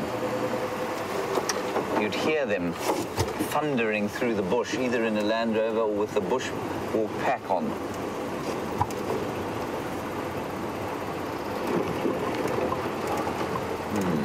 No further signs.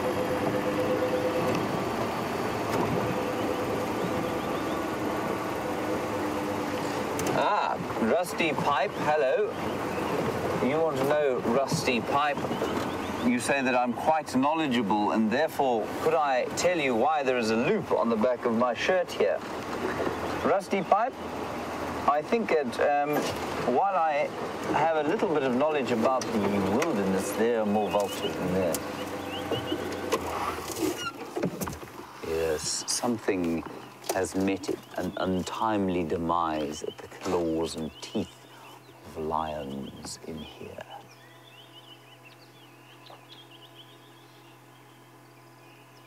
We are precisely opposite where Scott has gone into the bush.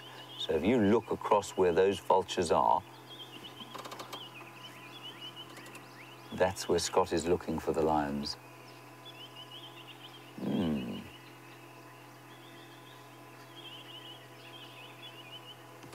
while we just listen and see if we can't hear any sounds of feeding, Kirsten has suggested that this loop in the shirt is for girlfriends who might want to reel their men in. That is, of course, a ridiculously silly suggestion. And the real reason is that I think it is considered possibly a bush fashion to have a loop in the back of your shirt. Jean-Andre? Bush fashion? No. No. No. What is the purpose of it then? Girlfriend shirt. Jean-Andre. Okay, so let's just have a quick talk about those vultures. I know you've seen them with Scott, but let's just have a quick talk about them. Those are the most common, of course, the white-backed vulture. I had a wonderful sighting of them yesterday, and of course they don't always mean that there's death, but when they are mixed, there are 4 or 5 of them that I can see now. There are 2 in the tree close by and then 3 in the tree behind that. You can be fairly sure that something has died. Also, it's now got to the stage where the thermals will start to rise off the earth, and these vultures don't look like they're going to be going anywhere soon. And I wouldn't mind going to have a look underneath those vultures on foot as well, but we'll wait for Scott to get back to the car before we do that. Let's just continue down the road a bit, and we might actually have a little drive up the drainage line. See if we don't spot the lions there. So the drainage line goes down there. There isn't a road in there, but we could go down onto there and then turn up towards the north. So, Mushi, you say yes, the loop on the shirt is where the wife attaches the leash. Mercifully, I have not a wife or a leash at this stage.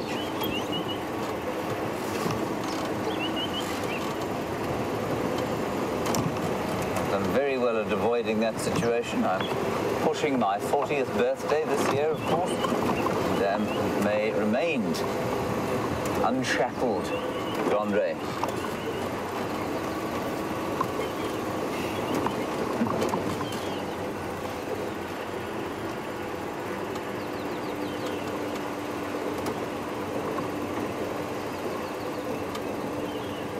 Now, Curtis, a very interesting question about medical plants and which ones are used in South Africa. Well, it's an interesting one. There's a large body of research, actually, that's being created by ethnobotanists who do a lot of work on, you know, traditional uses of trees, and they find out exactly what chemical compounds are within the trees and what, you know, if they are sort of commercially usable and whether they actually have a medical efficacy.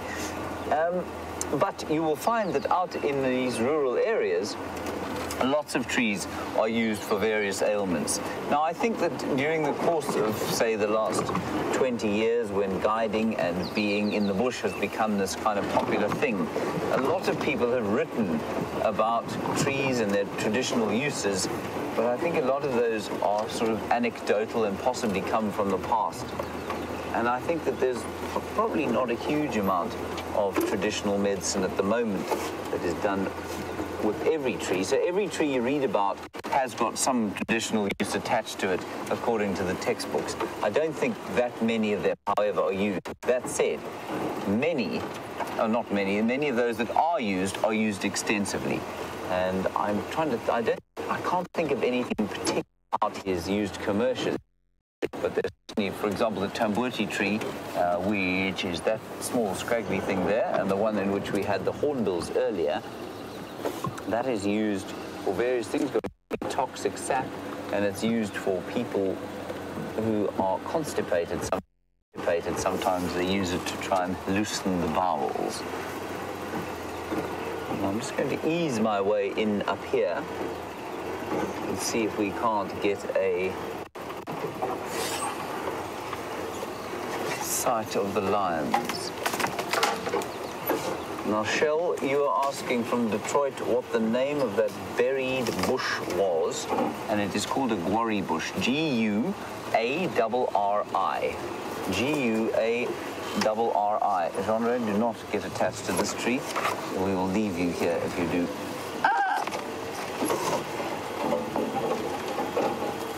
And the guarri bush, or the magic guarri, so named for its apparent ability to divine water. So if you're a water diviner, apparently it's a very good stick to use. Don't see a great deal of lion activity here. And of course it gets extremely thick. What I'm going to do, I'm going to put this thing here so that you can see me and hear me. And I'm just going to look over, just over there into the drainage and see if there isn't anything there. And so you will still be able to hear me. And if Louise does want to cut across to Scott, then she can do that. That is a tree. Yes, it is not a lion. We have just driven past there. Okay, so I'm just going to walk over the top here. If you hear some growling, you will know that I've spotted the lions. This, of course, is entirely safe if you are trained to do it. So we'll just listen here. The chewing of bones. No. No. I can hear Scott starting his car.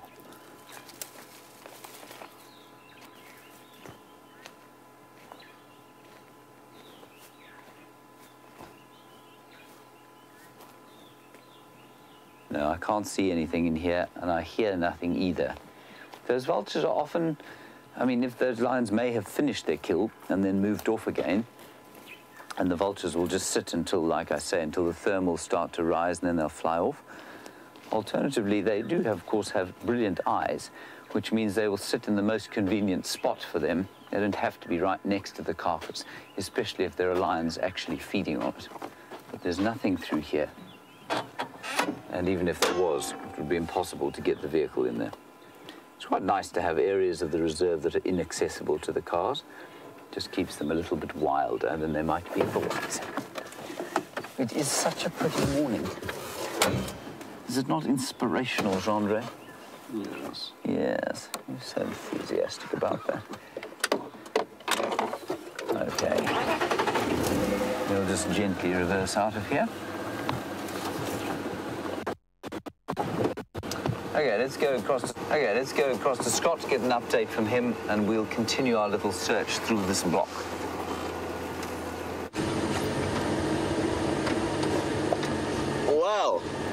I thought I had got lucky during my little investigation into this area on foot. I saw a little bit of movement, which caught my attention probably about 40 meters ahead of me in some quite thick bush, and I crept down, looked forward, and saw this tail wagging. And behind the tail, I saw this big, dark shape, a buffalo, and I thought the lion had seen me and was flicking its tail in agitation as I approached its kill.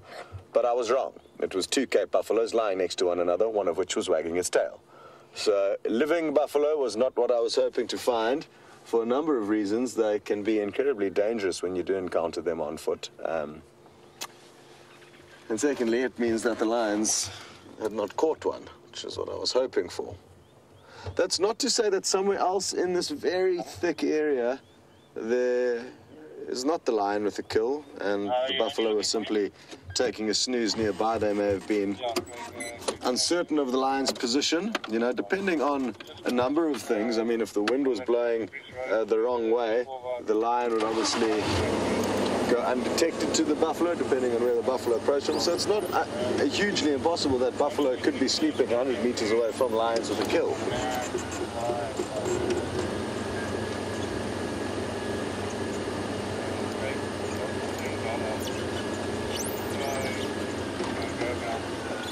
Hello, Ava. Good to have you with us. Had we have found a kill, you'd like to know, would the lions be feeding on the intestines, or will they leave that for the hyena? It depends on the animal, but generally most predators will feed on portions of the intestines. What they'll do is they'll milk or bleed out the vegetable matter, the rumen in the stomach, kind of sausage, you could say, and they'll suck it through their teeth, just feeding on, therefore, the outer meaty layer of the sausage, not the contents, the vegetable contents of the sausage. Various organs will also be fed on, often first, because they're soft and easy to plow through. So yes, my final answer is yes, lions will eat intestines, but they will be fussy as to how they go about feeding on it. Not much goes to waste out here.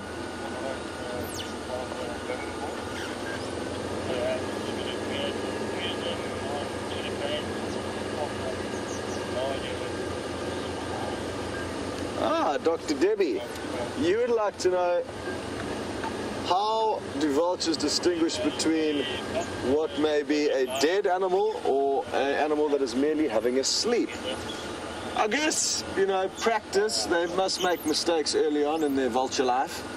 But as time goes by, they probably just, you know, through trial and error have worked out what is dead, kind of more sideways, arms sticking out, rigor mortis, as opposed to sleeping.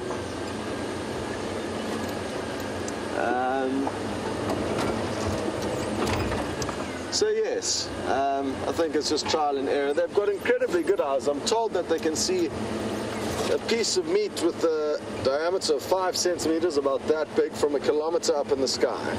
I'm not sure who worked that out, but the bottom line is they do have very, very good eyes.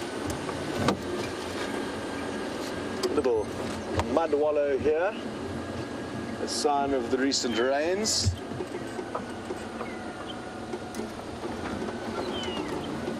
Hello, Andrea. You would like to know if there are any American guides working in the Sabi sands at the moment.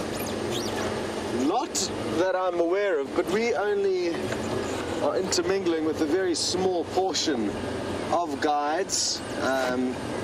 The southern Sabi sands has got bigger lodges with bigger guiding teams, as a general rule, than where we are in the north. There's very small camps here with only 2 or 3 or 4 guides in each one, whereas the camps to the south of the Sabi sands can have up to 12 or 16 guides at any given camp. And at one of them there was an American guide who worked at the same camp as James, Londolozi. What was her name? She was good fun. I don't think she is there anymore though. What was her name?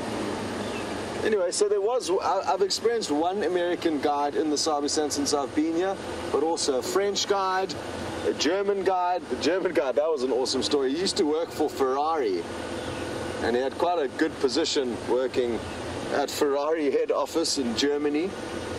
And one of his friends had a spare ticket to come on safari, and he said, Sasha, come and join me, I've got this free ticket. And Sasha wasn't really interested, and his friend had to beg and plead and like convince him to come on this free safari.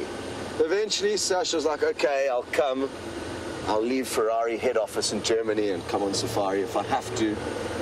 And good old Sasha ended up falling in love with it, so much so that he went back to Germany, resigned from Ferrari, and came back, trained and worked as a guide for quite a long time here. Then he moved up to Tanzania, managed the camps over there, but basically fell in love completely with everything that is safari. And he didn't even want to come out here on a free holiday to start with. So how's that for a change of events?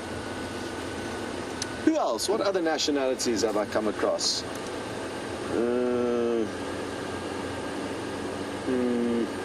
Yeah, just French, German, American that I can think of.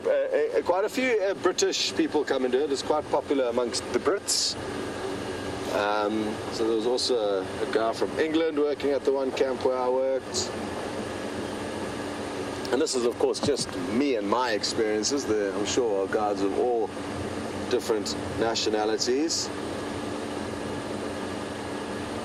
There's huge benefits to coming, especially if you come from a country with a foreign language. You'll be very attractive to employ as a guide, because obviously when foreign speaking people come, the lodge has got that base covered. So I think Spanish is one of the most widely spoken languages. That would be a good one. If you can speak Spanish, you'll be attractive to camps. My friend, the French guide, who I speak of, Mark Eschenlaw, could actually be watching. Mark, hello, please let us know if you are watching. He's one of those sneaky viewers who only tells you afterwards that they were on safari with you. Stowaways, hiding on the vehicle. As are some of you. Yeah. Hiding in the shadows like Gijima, the nervous male leopard that hopefully we are going to find around the next corner. But yeah, he could speak French and Spanish, so very good.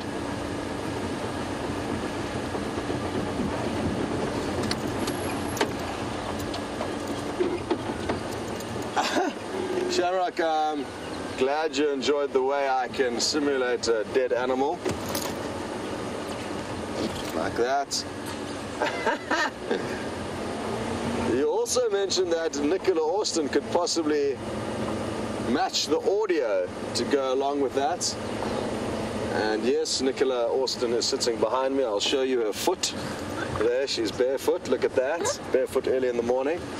I promise you that wasn't Dave's foot.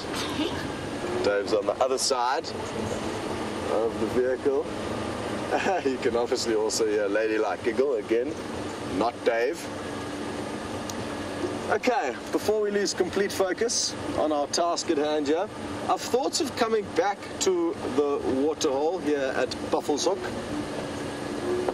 because if the lion are in fact in this general area, there's a chance that they would have come back now for a drink, now that it's warming up a little bit, now that the threat of hyenas is probably subsiding.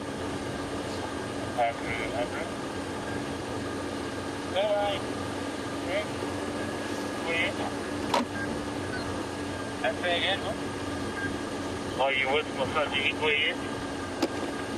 Negative, through the road, down there. I'll let you know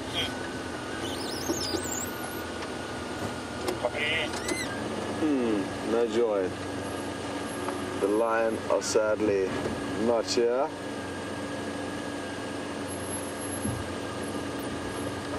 Hello, Jangalo. You would like to know, how are we protected from the wild beasts that roam Djuma and Arathusa? I'm just going to go through this dip quickly, where we may lose signal, although it has been good this morning.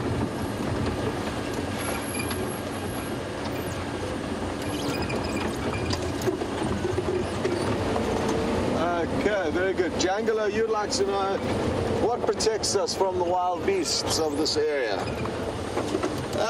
To be honest, it's probably more than anything else the fact that for many hundreds and thousands of years, humans have been the apex predator on the planet. So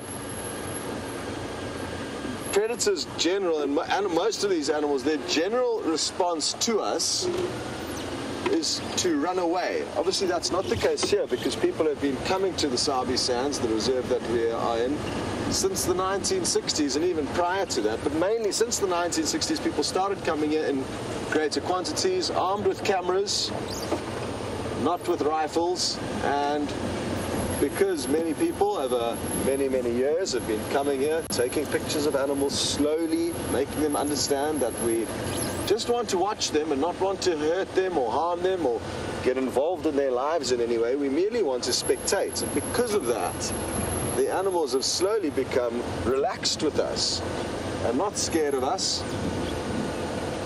And they don't see us as food because of the way that our brain power has allowed us to kind of mentally win this relationship battle with them, and over time they've realized that, you know, it's not worth taking us on for food because we were initially apex above them. We could initially kill everything and still, as a lot of you know, can kill things and get in their way.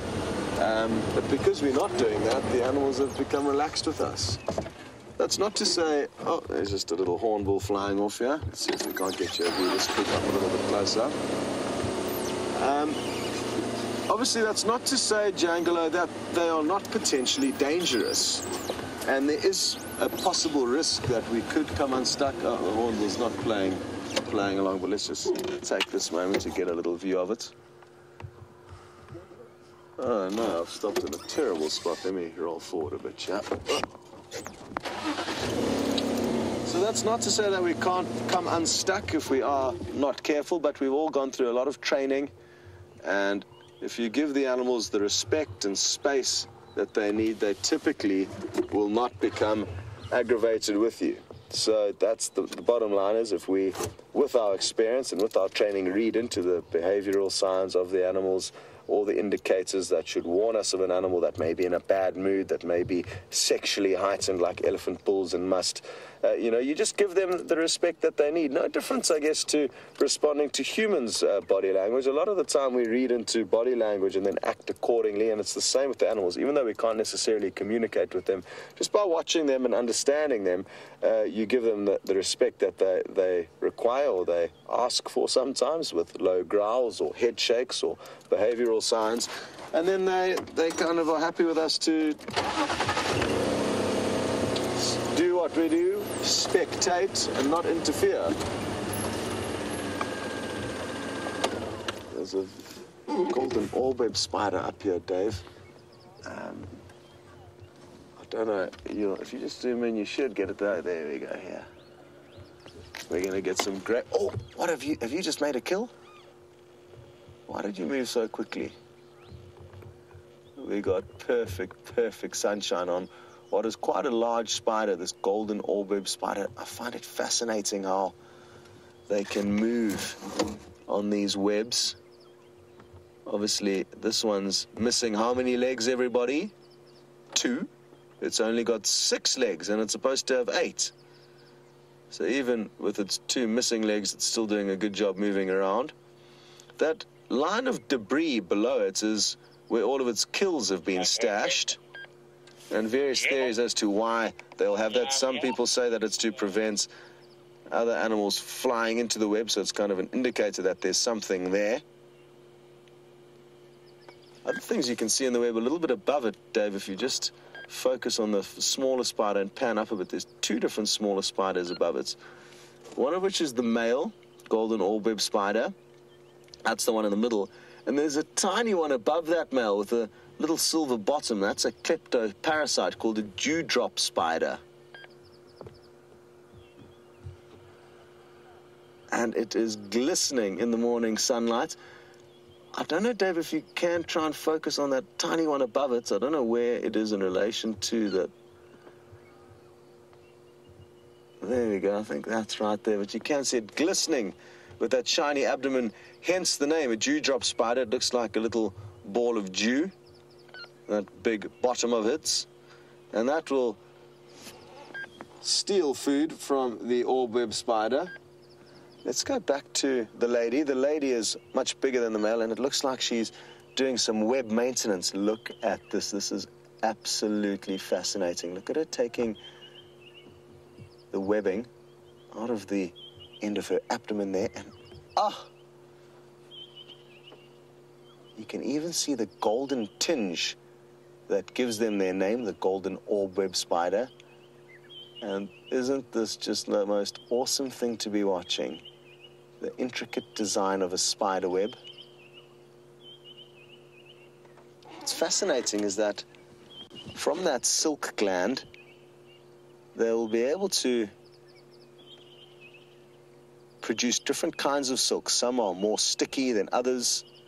Some are used as kind of foundation ropes that don't need to be sticky. Obviously, the portion of webbing that they want to catch their prey with will be more sticky, but they can produce different kinds of silk.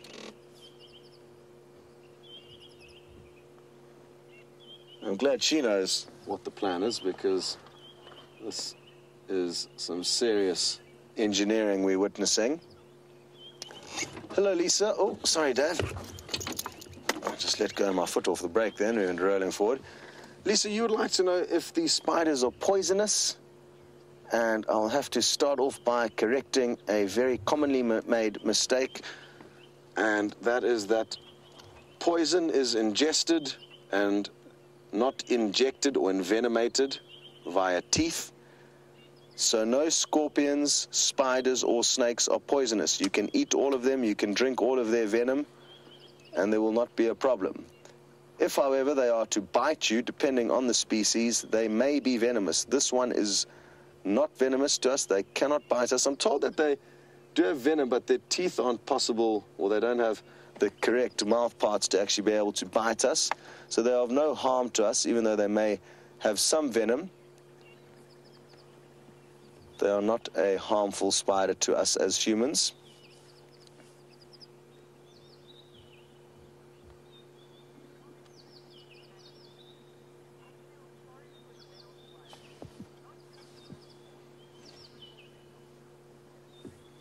Anna Marie, you say you feel sorry for all male spiders, and that is very kind of you.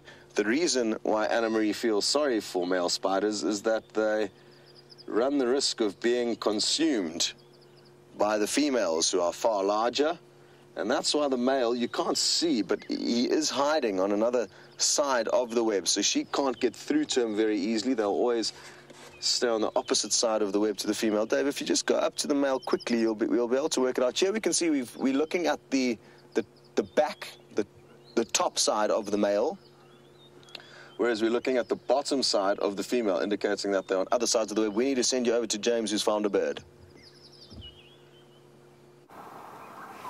He's just here.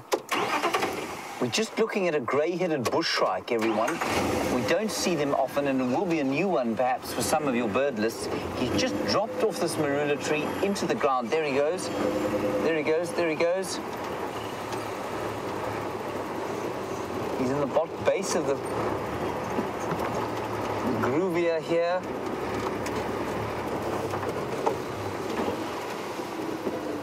You see him? No. He's gone. He couldn't have gone.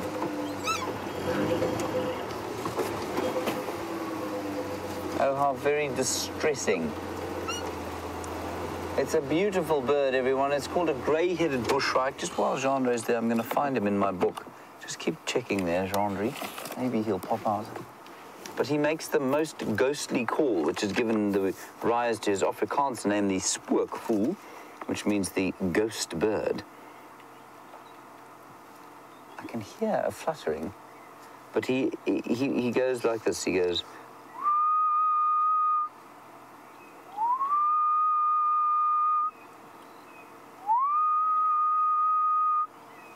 It sounds like a ghost, of course. Apparently it sounds like a ghost. S for shrike, correct, Jean? Begins with an S. 390.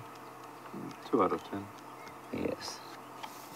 Well, can only hope for something as high as a 4. Here we go. Is the grey-headed bushshrike, everyone. A beautiful, beautiful bird.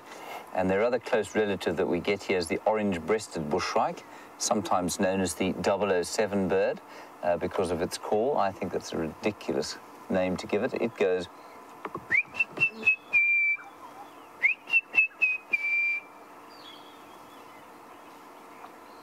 That's the grey-headed bushshrike. And he's big. He's about, well, he's almost a foot long. Almost a foot long. Beautiful colour. Right, let's head back to Scott and his spider. She's not going anywhere. She's being a lot more confiding than that bird was. We're going to continue along towards the water.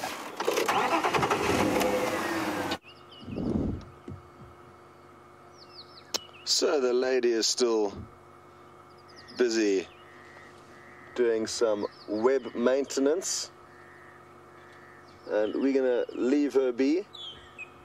As she does that, I just thought we'd wait here and give you one last view of this interesting sighting. Oh, there goes a dewdrop spider in the background. 2 of them. And you'll probably find they may be going to that long line of what will be old carcasses that the spiders fed on, looking for another little morsel or snack.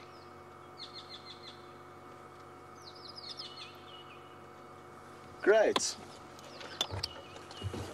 I'm wondering if these Nkuhuma lioness aren't somewhere in this thick bush here somewhere. Oh, anyway, one of the difficulties we face is that if we are off the vehicle for very long, then we don't get to spend time with you. So that is why I'm not going to invest any more time off on foot.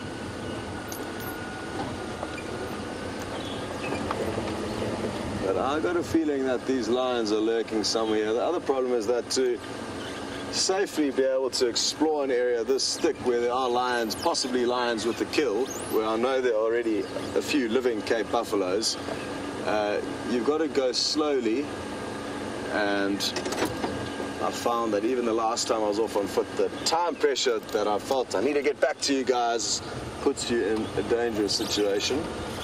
I don't feel like being trampled by a buffalo this morning.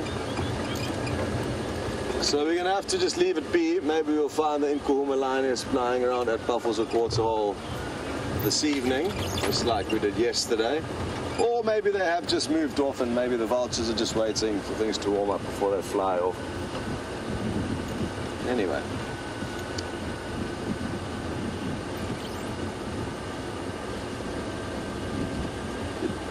Chris, in Arizona, you'd like to know if predators lose their fear of humans, will we become prey? Certainly not. Because the predators in this area certainly do not fear us, but we are not their prey.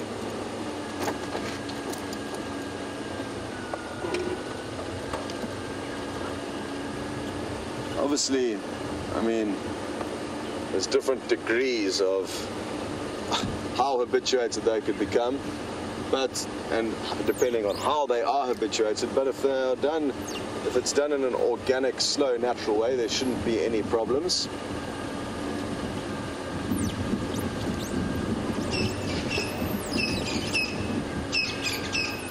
Okay, our signal's going to start getting shaky as we head down into Inyala Road North, this little low-lying area, so we're going to send you back to James. I sort of feel that Scott and I are looping each other at the moment. He's headed on to Nyala Road North, which is the road we've just come off now. And I think he was on Hyena Road. Anyway, it might be a good idea just to, as it heats up, to go and check Buffelshoek Dam again. Maybe those lions will pop out of the block. We did do a walk through there, but it was quite an extensive walk through the block there, just to check if we couldn't find any evidence of those lions, and I'm afraid we found nothing. So, my plan now is to just have a quick look at the hyena den, see what's going on there. Some red-billed hornbills. And perhaps pick up, I know a lot of you were concerned about the hyena that was attacked by the dogs yesterday. Certainly had a large piece of her bottom attacked by 6 or 7 of them bit her. And and then she backed into this bush, and it was amazing to watch how the dogs wanted nothing to do with her jaws. They weren't prepared to take the risk to be bitten by those very powerful jaws. So we'll go and check if she's come back. If she hasn't, I think we'll check the water hole at Gallagher and then possibly up towards Sydney's dam as well as the heat starts to build. There's still a very nice breeze blowing, a nice cool breeze, but every time we stop, certainly it becomes apparent that a stinker is coming our way in terms of the heat at midday today.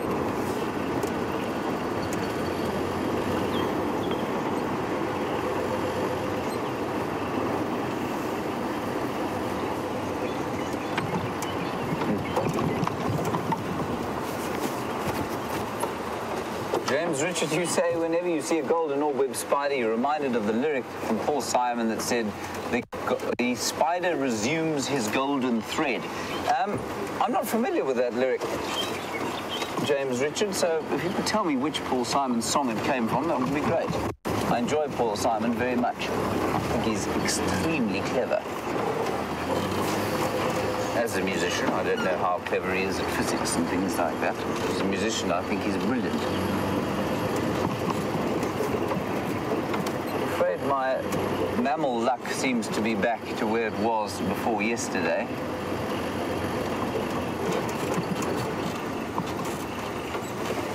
Anna, you want to know what diseases wild lions fall victim to. Anna,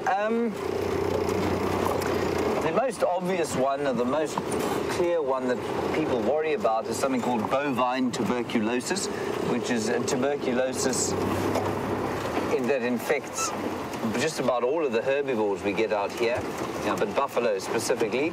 And when the lions eat the buffalo, they pick up the disease. Now, for many years, I'm actually not sure what the status of the current research is, but for many years they thought, well, bovine tuberculosis was probably going to wipe out the lions of the Kruger Park. That hasn't happened. Lion numbers in the Kruger seem to be relatively healthy, so I don't think that has happened. And although it does seem to cause these kind of almost lesions in the lymph nodes underneath the armpits or in the shoulders of lions, it doesn't seem to have a huge effect. It might maybe, if times are really tough and there was nothing to eat, it would probably take hold in the body maybe and create a problem for the lions, but I don't think it makes a huge difference.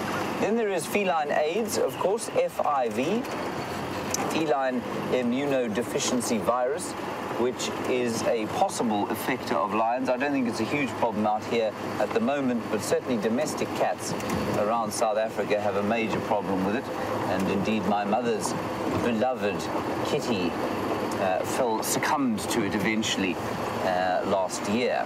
Don't worry, that kitty has since been replaced by a new version. And then what else would there be? There is, I think there's another one.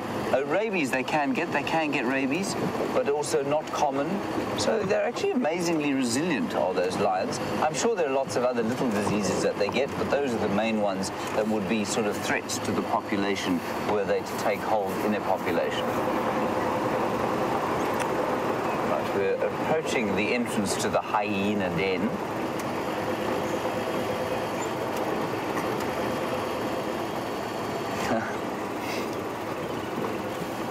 This is a very interesting question from Mobile Paddy. If human beings were to go extinct, which animal would flourish the most in our absence? Or which species, maybe? I'm trying to think very carefully here. I think the domestic rat would certainly have a problem. What do you think, Jean-Ray? I'm just trying to... I can't think that... So, I mean, what would happen? Let's say human beings went extinct tomorrow. So all the cities, all areas where human beings live, cities and villages, would become devoid of humanity. So you'd probably find initially it would be rodents and rats that would take over areas like that. Cockroaches and other, what we would term pests, would devour anything that was around. Then, of course, let's assume that we weren't all lying in a rotting pile somewhere, that we just disappeared. Yeah, I think cockroaches and rats to start with. I think they would find inhabiting our human dwellings the most obvious because they know how to do it already. They would then be replaced, of course, by predators which ate them, lots of little smaller predators. And in turn, eventually, I think what would happen is that the cities and towns would be taken over by bush again. And so the natural wildlife of those areas would start to flourish. That's a very interesting thought experiment. Thank you for that. Just quickly before we arrive at the hyena den, this bush on my right-hand side is called a sour plum. And the sour plum bush had some green sour plums on it earlier in the season, but it doesn't have anything more on it now, and they didn't ripen. So the fruits just kind of disappeared. And that's just because there weren't enough water, I'm afraid. They're delicious little fruits. In Coldplay, you say the dogs would dominate. That's probably very true also in urban environments, yeah. Feral dogs and feral cats would probably dominate. But I think you'd find it was the little things initially. The rats and the cockroaches. Don't it just give you a shiver, John Dre? Shiver down your spine at the thought of all those cockroaches running around.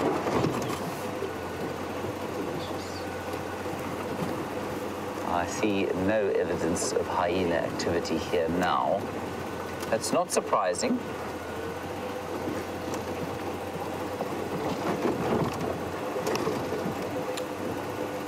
Now, Stefan, while we pull into the hyena den here, there are two reasons I think this den might be inactive. The one is that the heat of the day has begun, and the second is that I wonder if these chaps haven't moved. They looked like they might be thinking about it last night. So from here, we're going to go to the Galago pan and check if they aren't swimming in there, recovering from their fight with the dogs. And Stefan, you want to know if there's ever been an animal that I have been unable to identify. Stefan, by animal, you probably mean mammal, and the answer is not in this area, no, I can identify all the mammals in this area. Well, no, that's not true.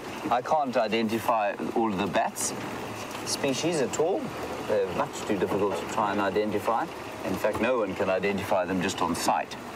And then, Stefan, remember, if we expand that away from just mammal to actual animal, the whole kingdom, then there will be plenty, especially in the invertebrate world, that I would have no idea about. So lots and lots of insects, which you can identify down to, you can say, well, this is a mantis, or this is a beetle, or this is a stick insect. But to actually get the specific name of those mantises and beetles is very, very difficult. So, yeah, plenty of invertebrate animals that I cannot identify, Stefan. So interesting that there are no hyenas here. Like I say, I suspect they have maybe moved. Oh, and Bill, yes, we did. You want to know if we got the hyena attack from those wild dogs on the 360-degree camera. Yes, we did. And Brian stitched it together yesterday. Now, what that does, it doesn't mean that we... Oh, dear grief. Sorry about that, everyone. Driving like an absolute moron. Sorry, Jean-Andre. You're looking a bit shocked. Bill, we did, and Brian stitched it together, and it did work, so that's good. Now, we can't actually show it yet. It needs to be processed further, but by stitched together, what Brian does is all the camera guys do is they take the 7 cameras, they put them into the computer, and the computer then sort of makes the 360-degree circle, but you can't actually view it like that. It's still got to go for a bit more post-production before you can have that kind of 360-degree view, which is so amazing. So I think it's going to be incredible. We'll have the hyenas that side, we'll have the dogs running either side, and I mean, they were so close that we couldn't actually see them in front of the car, but that camera would definitely have picked them up. All right, let's go back across to Scott. I'll go and check the water, and we'll keep you posted on what we find.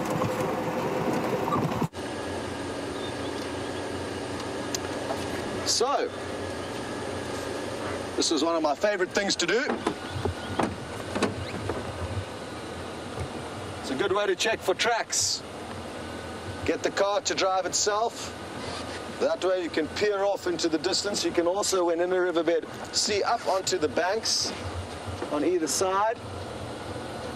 For now, all is clear. Although, a bird's just started alarm calling up ahead of us. What could it be?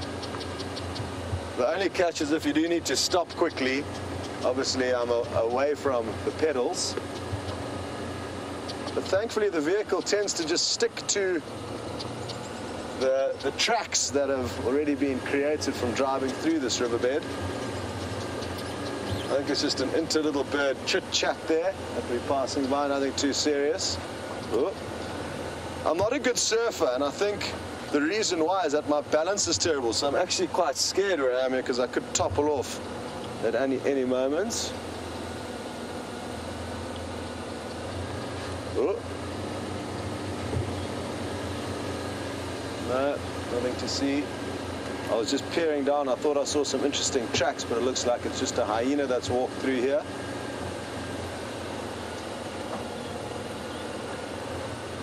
Very good. I think I shall return to my driver's seat now. There we go. Whoop, hit the brake there. That's the wrong pedal. Nice to stretch the legs on safari. Told you got a view of my lower back there. You may have noticed some strange colorations. There may be some kind of artwork there. But I don't want to be promoting that, as it's most mother's worst nightmare. And I do not want to have any little kiddies going and following the same thing as me. Naughty. But there may be some kind of a baobab tree that has been impregnated into my lower back. It's actually a renovation of a terrible initial artwork that was a tribal squiggle design, very small one at my lower back, also known as a tramp stamp, that I got with a matching with an ex-girlfriend when I was 18. Bad move. But at least it wasn't her name.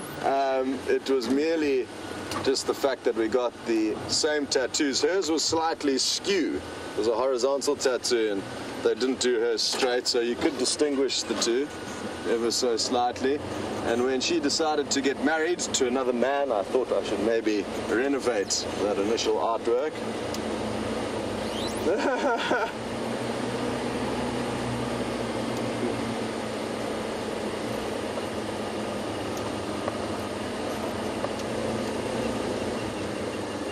Chris in Arizona, you'd like to know if I've ever had a guest fall out of the vehicle. Thankfully, no, I haven't. But I do have colleagues that it's happened to. If you hit a bump too quickly while racing towards a sighting or following wild dogs, that back row acts like, it gets major leverage and acts like a catapult, flinging people into the air and sometimes out of the vehicle. So it has happened, but never to me, thankfully. I've seen some tracks up ahead of us here. I just want to jump out and check what they are quickly. Maybe it's Karula, that sneaky leopard. Interesting. It's looking like a hyena though. Yeah, it is a hyena. Not easy to see in this kind of loose beach sand almost, because you don't get a very clearly defined track left in the sand. But I can tell that it is a hyena. Just making sure I'm not overlooking anything. Obviously, wherever I've found another set of tracks coming across here, and wherever hyena have been moving up and down, it may be in an area where there could be a leopard kill. So even though I haven't seen a leopard track, there could be something that's causing these hyena to up and down in this general area, but nothing at first glance.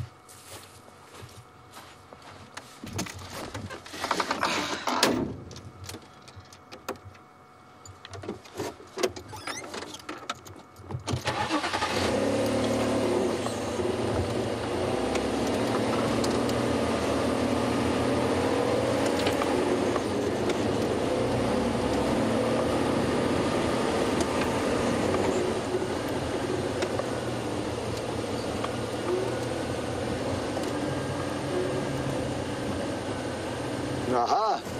Hello, Naomi, in Gauteng, which is a city in South Africa also known as Johannesburg, or a region of South Africa, where Johannesburg, our biggest city, our financial hub is. Naomi would like to know if it takes a little bit of time to acclimatize to the city when we do head back there on our 2-week breaks.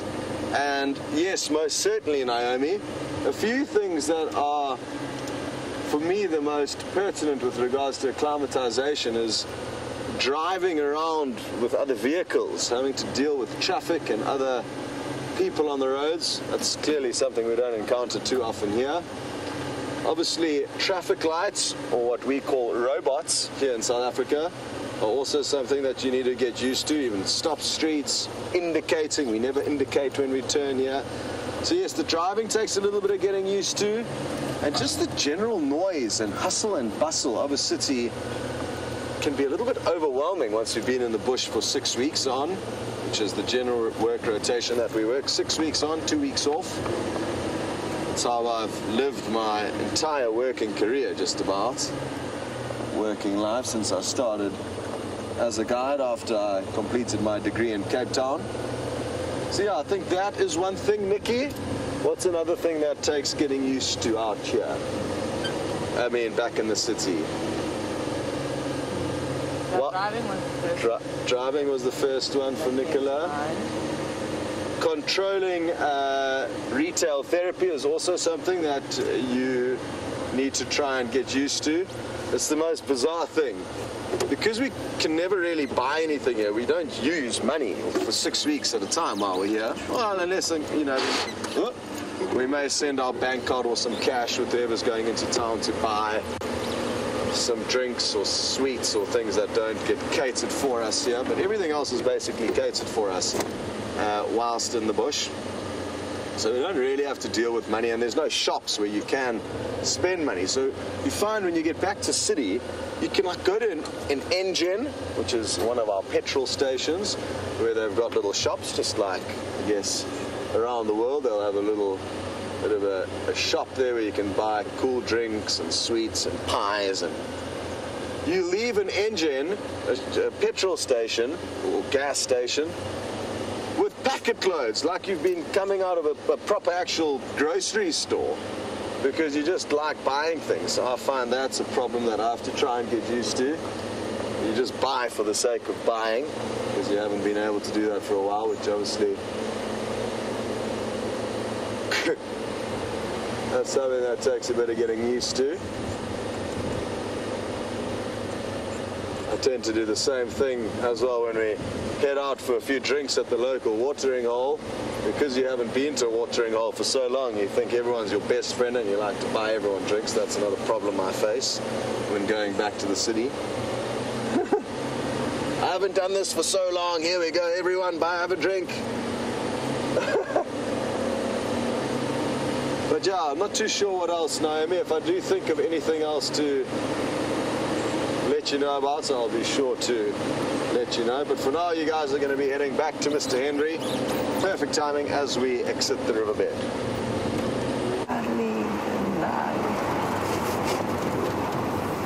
So we've nothing at the Gallagher waterhole, I'm afraid. Just a little bit of shimmering water in the late morning light. Andre, a kingfisher. Oh, it's blown away. Can you still see it? It's over there. Yes. You can see it? Just not great. Oh, I can see it. Well done. It's that sort of thing with the spiky head in the right-hand bottom of your screen. That is a brown-hooded kingfisher. Unimpressive view. Let us continue. So our next port of call, as I said, is going to be Sydney's Dam, and we'll see if there doesn't happen to be a, well, I don't know, maybe a herd of elephants, maybe a pack of wild dogs reclining after a heavy meal. Siberia Zumi, very good question. How do you tell the difference between a mangrove and woodland kingfishers? Siberia Zumi, the most obvious thing to tell them apart is the fact that a woodland kingfisher has got a black underside to the bill. They do look almost identical, but the woodland is black underside the bill, red on top, and the mangrove is purely red. Also, a mangrove kingfisher occurs only in mangroves around about the coast, so you'd never see a mangrove kingfisher here, unless it was seriously off course. Now, we are on that fire break area again. There are some impalas in front of us.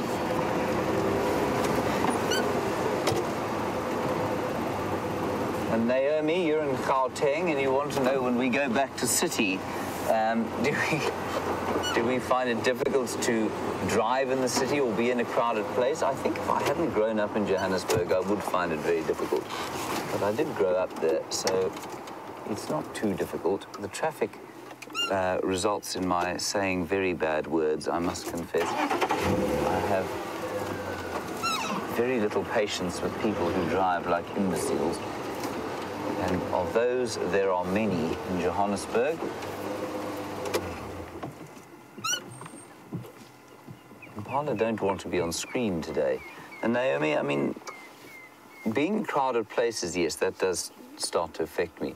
It's quite nice every so often just to go and, you know, be in a crowded place for a little while, like a big bar or something like that, or a crowded restaurant, but then after a few days, it loses its appeal very quickly.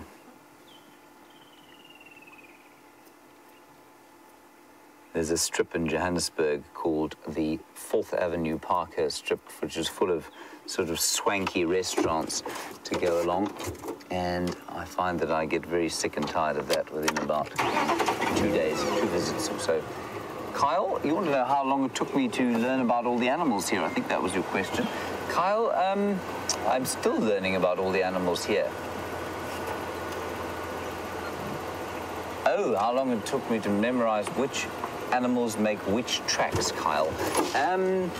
Again, still learning. If you get a very clear track, it's pretty easy to learn. It'll take you a couple of weeks to learn exactly which leaves what track. But the thing is that animals very seldom leave completely obvious tracks. Remember, it depends what they're walking across. They might be walking on stony ground, so they might just leave a little piece of track.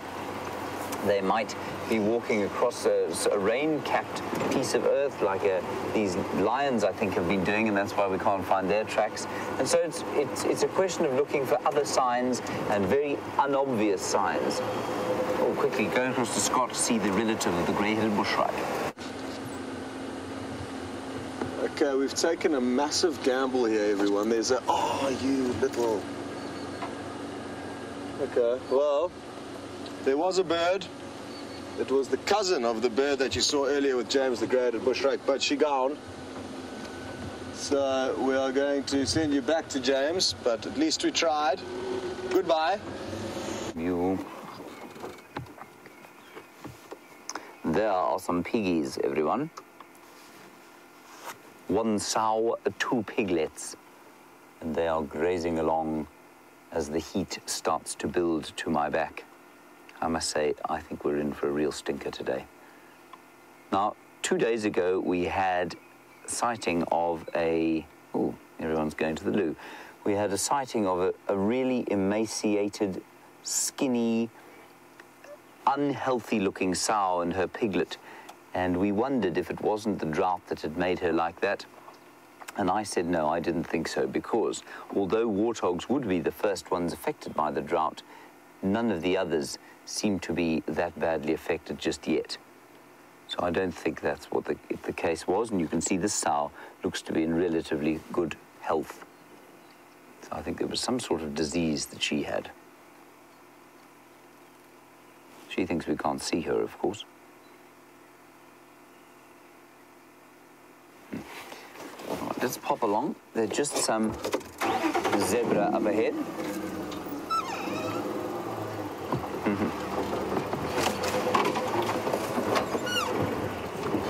Now, Kevin, you've been watching the dam cam, and certainly before it had its recent troubles, there seemed to be buffalo and hippo and all sorts there just about all the time during the day, and suddenly there isn't. Kevin, that is simply because the advent of those troubles with the damn camera happened at almost precisely the same time as we had the rain. And what that rain has done has put puddles of water all over the bush, which means that the animals don't have to go to that one piece of water in order to survive. So the buffalo, for example, which were all over that place, are now spread out amongst the bush, lying in the puddles. We found one on his own in Biffle's Hook yesterday, not Biffle's Hook, in Arethusa yesterday, and then a few more just sort of lurking about, the smaller pans, the more natural pans. And that's why, I think, Kevin, I think you'll find as we dry out again, so the action will return to that pan. Beautiful herd of zebra here. Again, going to start head. A foal just having a little frolic, a frolicking foal.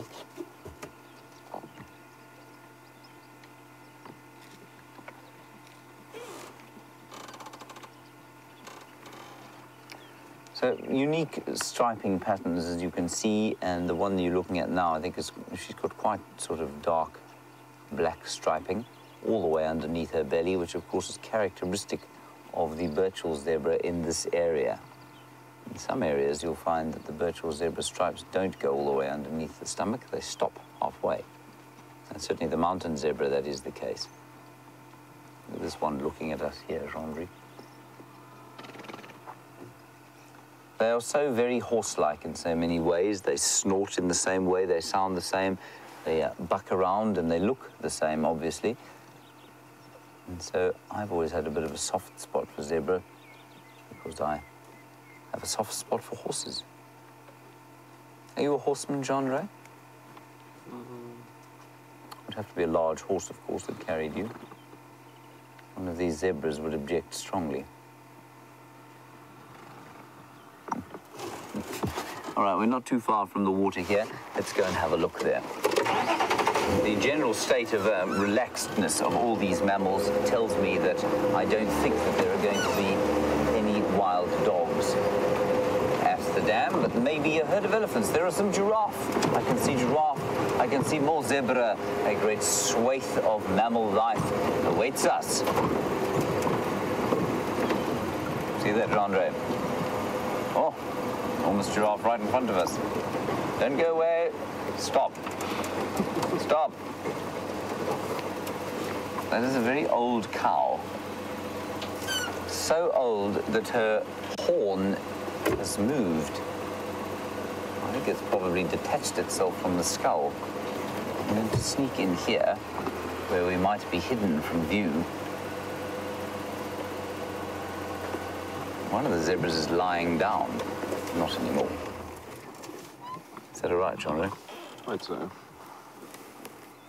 There you can see her horn is sort of, which one's broken? I think it's the one facing forward or back? The one facing forward and to the side is, I think, probably detached from the skull. She's quite an old female. You can see the markings on her skin are indistinct.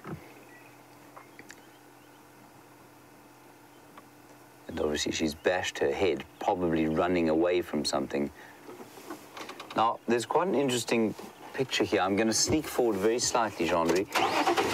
And again, you don't get the kind of perspective that we do because you are watching on a screen. But Jean-Marie, if you can get both of the zebra and the giraffe in shot, that would be great. Simply because you can get an idea of the difference in size. So a giraffe is actually a massive, massive animal. And those zebra, I mean, if we were going to compare them with horses, you would find that they were the size of a sort of, I don't know how familiar you are with horse sizes, but they're probably about 14 hands, so just about a horse, but like a large pony is the size of the zebras. And the big one can weigh up to 350 kilograms, which is very large. And so that's, I mean, that's a third only of the size of that giraffe. Now, Naomi, you say, why is it that zebras are so fat? Why do they always look so fat? Well, Naomi, they look so fat because they have what we call a hindgut fermentation system. And that means that they ferment the food that they eat in the hindgut. And so if you know where your appendix is, it's at the end of your, or the start of your colon. That thing in a zebra and an elephant, for example, is enormous. And it is carried by fermentation vat. It is full of bacteria, and that's where the digestive process occurs. Unlike in a giraffe, for example, or an impala or a cow, where the digestive process takes place in the foregut, in the front of the stomach. So they don't have that huge kind of gas-filled vat at the back of the stomach, which makes them have that fat appearance. Jean-Ray, this one in the shade here looks a little worse for wear. See what I mean? Got some mud on him. Standing just as a horse might, resting with his leg sort of on the toe. And he's got a number of scars on him, quite a lot of mud. I think he's just old, you know. I guess he's an old stallion. So he's done well to get to the age that he is. Didn't like me calling him old. I think it's a stallion. The giraffe seemed to be heading off towards the water, and I'm just going to sneak forward. Chandra, look at the bird here. Look at that beautiful picture there. Hello, Lisa, roll on me. Every day we get a wonderful Twitter handle that makes me giggle. Lisa, roll on me. You want to know, warthog, how big do they get in comparison with the domestic dog? I suppose they would be roughly the size of a bull terrier. If you know what a bull terrier is, it's that kind of short, very stocky dog. So, but, well, no, they're not actually. A big boar is actually much bigger than that. A big boar weighs about 100 kilos, but I think it's very concentrated. They're very densely built. But it's like a really big bull terrier, I suppose, would be the size of a warthog. Isn't that pretty? That is called a European bee-eater. No, it's not. It's called a European roller, not a bee-eater. And that beautiful sky blue. Oh, catching an insect. Back to the same perch. He basically lives on that perch. Let's see if he'll fly back there. There we go. Every time we come past here, he's over there. And I'm sure you can feel the sense of peace that starts to build as the heat comes. And you can see why we had that question earlier today about the crepuscular nature of our drive. So why we're active dawn and dusk. And it's just simply because the animals are. And you can see that they are starting to really calm down. The birds have stopped singing their morning songs. And the animals have stopped grazing. They're heading into the shade to try and escape the heat of the African sun. Except that bird who seems to be reveling in it.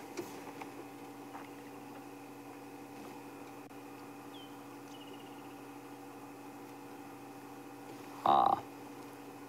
Now Scott has got, interestingly, some wild dog tracks heading down Twin Dams Road towards Shibam, which is astonishing given that those two roads are separated by at least 2 kilometers. Anyway, it seems that the wild dogs have come onto Vuyatela, so what I think we should do is move now and quickly go past Sydney's dam, which is just up ahead here, and then we'll head down south, the western boundary of Vuyatela, and maybe we'll be lucky. Of course, no one's been exploring the western edges of... Oh, look at this bird. He's right here. Yes, he's a little bit nervous now. Very nice, Rondre. Well done. That was so cool. Really cool. That's amazing. He was only about 2 meters from the edge of the lens. So no one has explored the western fringes of Djuma today because the Djuma guys, Tax and Aubrey, were not driving this morning. Their guests left today, and so maybe those dogs have been frolicking about there the whole day. Bye-bye. Don't panic. Don't panic. There we go. I'm constantly amazed still at the way the buffalo, for example, at that pan, You know how many buffalo there are at the Djuma Pan. Quite often we drive up there and they still will get up and go as if they've never seen us before, and yet they spend countless hours in the presence of human beings. Carol, you want to know what lodge Taxon and Aubrey work for? They work for Djuma, and Djuma's got two lodges, Galago and Vuyatera, and they work at both of those lodges.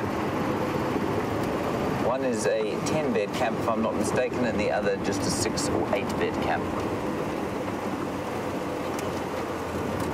Here we are at the water, where there is Jandre Nabe.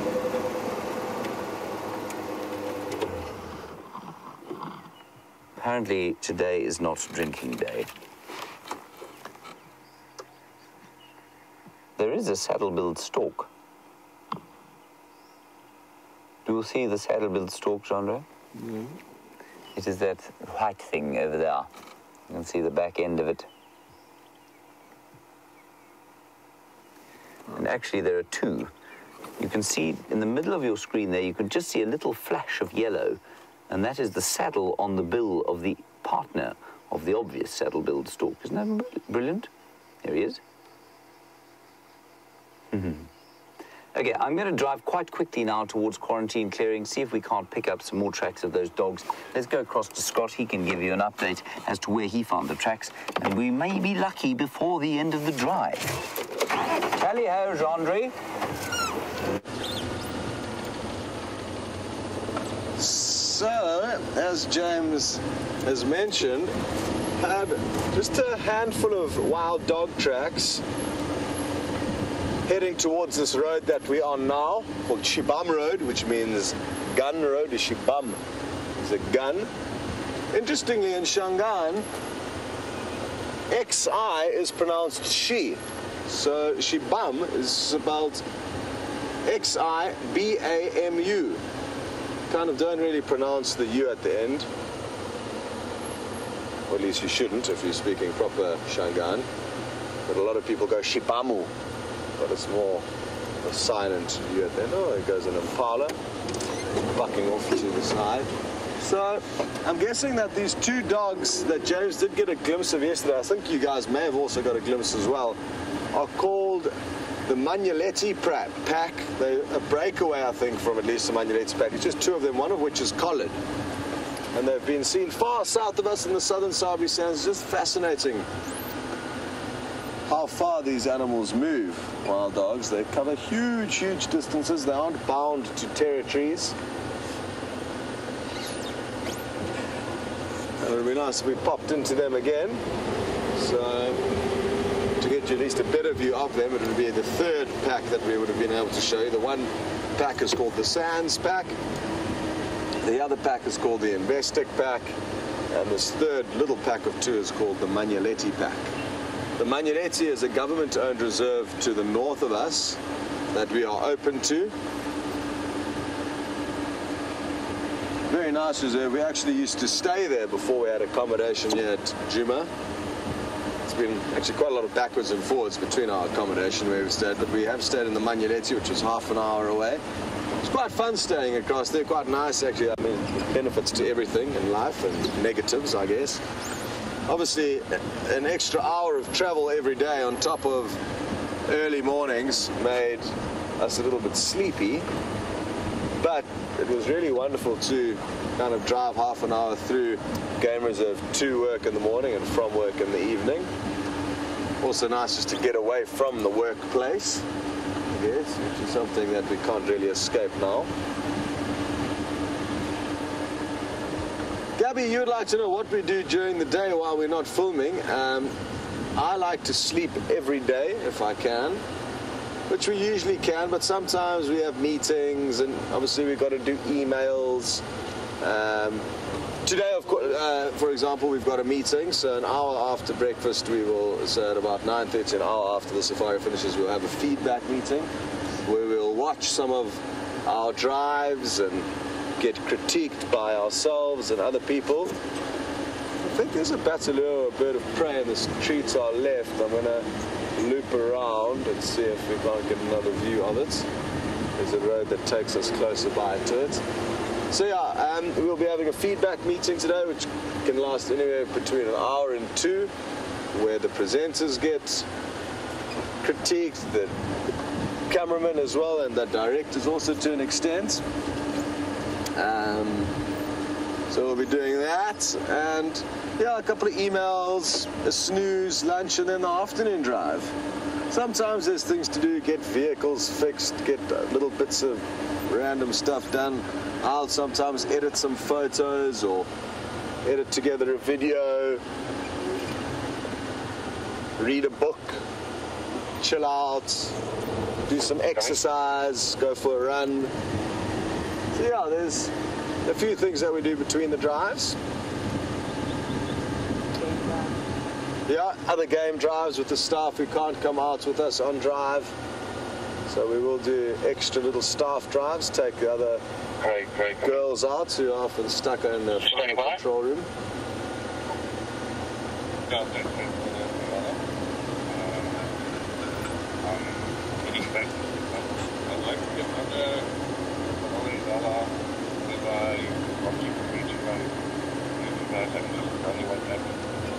Ooh, there's a European... there was a European beater, but it flew off. They're very pretty birds, the European beaters, but they are not very obliging, sadly, so we haven't got you many good views of them. Marilyn in Montana, you would like to know, when working on your bird list, will you include male and female? Or will you just, you know, do a species check? Usually, you'll just do a species. Whether it's male or female, it makes no difference. You can still tick that bird off your list. But if you would like to be very, not strict, meticulous maybe about your list, you could add in male and or female, because in some of the species, a lot of the species, they can look very different. But no, it's not a requirement. Male or female counts for a bird list. Anyone, as long as it's just an individual of a species, you can tick that off your list. You don't need to see both, and either one will count. But like I say, you do have the option to be more meticulous if you'd like.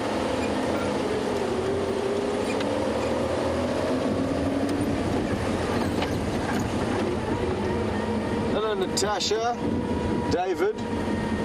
I don't know how that works, if it's Natasha and David, or... But either way, Natasha, David, Natasha and David. One of which is in Ontario, or possibly both of you. I'm not sure if you're a couple or what's going on there. Anyway, the two of you would like to know how many species of birds are in South Africa. I mean, Africa. I don't have a clue. We've got 420 that we can see in the Kruger Park, probably about 800 or 900 in the whole of South Africa. And I think there's about 10,000 different species in the whole world. No, there must be more than that. I don't have a clue though. But there's, like I said, probably about 1,000 in South Africa, maybe 4,000 or 5,000 on the whole continent, the dark continent of Africa. Yeah, sorry. I think that would be a good one for the Google machine. That may be able to help you quickly.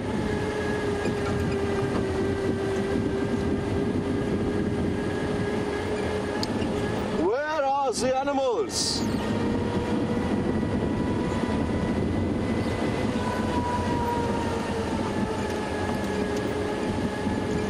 I've been hoping that we're going to have some sign of Karula, the Queen of Djuma, Leopardess. But alas, no surprises, she has been hiding from us. And I'm hoping that she has been hiding and secretive, so for the reason that she has got cubs. There's a possibility that she does still have cubs. We did have one confirmed sighting of a tiny little furball about a month ago, 3 weeks ago now, I'm losing track of time, but quite some time back. Since then, not one confirmed sighting, and there's nothing that leads us to believe that she does still have cubs. However, Again, it is a rumor until we can confirm that we have seen it for ourselves, but there is talk that one of the guides saw her with suckle marks, indicating that she still has cubs suckling on her little nipples. That was 5 days ago. Again, I don't believe anything until I see it myself out here. Doesn't matter who the update comes from. An example of which is we got a report the other day. Karula is in the Philemon's Dip drainage line with one of her cubs. All of us got hugely excited, but knew that Tingana and Tundi were in that general area mating, so it would be highly unlikely that Karula would have her cubs anywhere near that danger zone. And it turned out that Karula and her cub were Tingana and Tundi. So a good example as to why you do not want to believe everything you hear out here in the wilderness. The bush makes people crazy after some time, and it can happen to us. We can become crazy. We do become crazy. And that's why we just need to factor in that level of craziness that could occur at any given time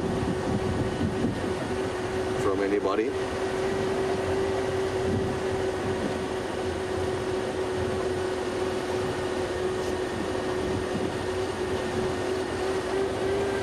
So guys, I'm afraid to say that the Twitter sphere is in a state of disarray, and we are not receiving your tweets. So that is why we are not answering some of your questions. Apologies for that, but it is Twitter's fault, not ours. I've just seen something. I want to run off and see if it's a frog. It could just be a little cocoon or something white. And sometimes the painted reed frogs show white coloration. So let me go and check quickly.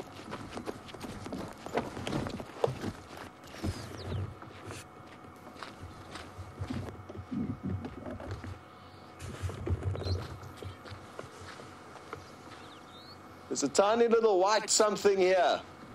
It's not a frog, which I was hoping it was. It was a cocoon of some sorts. Anyway, before you laugh at my running style, head off to James, please.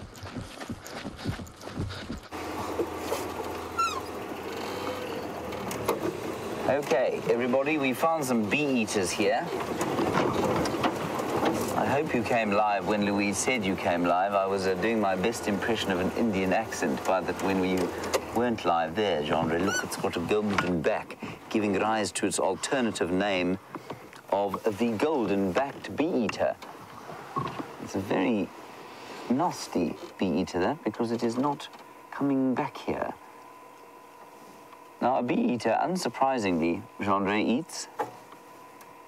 Genre? Flies. No, it doesn't actually. It eats bees, and is especially adapted for dealing with the stings of bees and other members of the order Hymenoptera. And here's another one. What they do is that they will often catch an insect and then carry it back to the perch and wipe the abdomen of the insect on the perch to get the sting out. He's gone. Never mind, Genre. And what I find really interesting about that is that a bird is clearly, knows the front end of an insect from the other, and it knows exactly where the sting is. Who teaches it that? Who teaches it to do that? And I think it's one of those astonishing behaviors that has developed over, obviously, many hundreds of thousands of years of evolution. Anyway, that's the bee-eater. They don't only eat bees, they do eat lots of other kinds of insects. And they're especially there, it's flying away again, they're especially adapted for that. But there are some birds, drongos perhaps being one, that are able to swallow birds that don't have, or that with their stings, and their stings don't have any kind of deleterious effect on the bird, which is interesting. So it goes all the way down the gullet and into the stomach, and sometimes apparently the stings will get stuck in the alimentary canal, but it doesn't actually have any effect on them at all, which I think is quite interesting. And then I know you were looking at a cuckoo recently with Scott, and they specialize often on eating hairy caterpillars. Now, a hairy caterpillar, for those of you who don't know, will walk around on you, and those hairs leave you with rashes, horrible itching. And a cuckoo has developed the ability to just sort of digest them, and the hairs actually line the stomach of a cuckoo. So if you find a dead cuckoo and you dissect it, you find inside the stomach all of these hairs, and there's no other bird that we know of that's able to do that. It's amazing that everything out here can be something to eat for something else which likes to eat it. Now we're driving vaguely in the direction of, oh no, we're not vaguely in the direction of Scott, we're driving pretty much exactly towards Scott as we speak. There he is. Oh.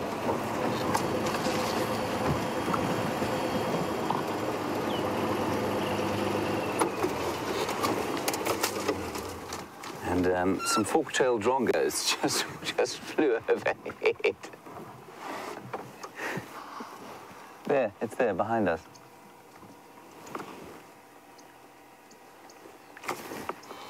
Okay, let's go forward now.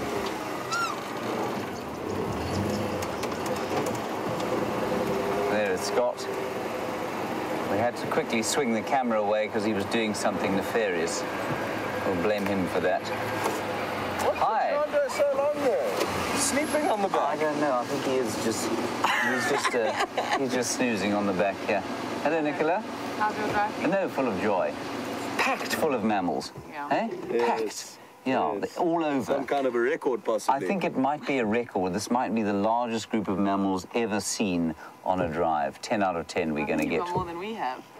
Well, you know, it's my age, on account of my advanced age. And wisdom. Well, I didn't want to say anything, but yes, probably. Okay, James, well, we're going to leave you be. Dog tracks go. They were going towards Shabam, close to the end of Treehouse, and then we just... Right, we're Yeah. going to send you to sit next to Nikki there. Move up. That's it. Okay. All right. Go and join her, and we'll see you shortly. Bye-bye.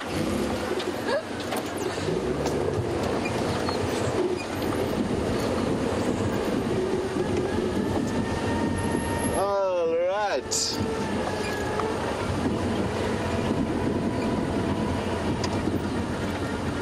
Well, always pleasant bumping into the other crew. Sometimes we do, sometimes we don't. James and I have been through default crossing one another's paths quite often recently.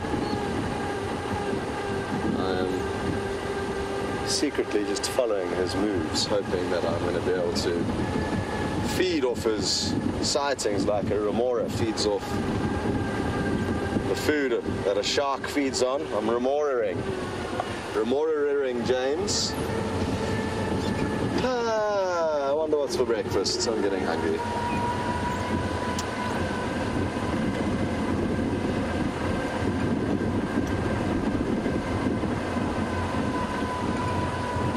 Sure, well, Shelley in Florida. You are inquiring about six-toed cats.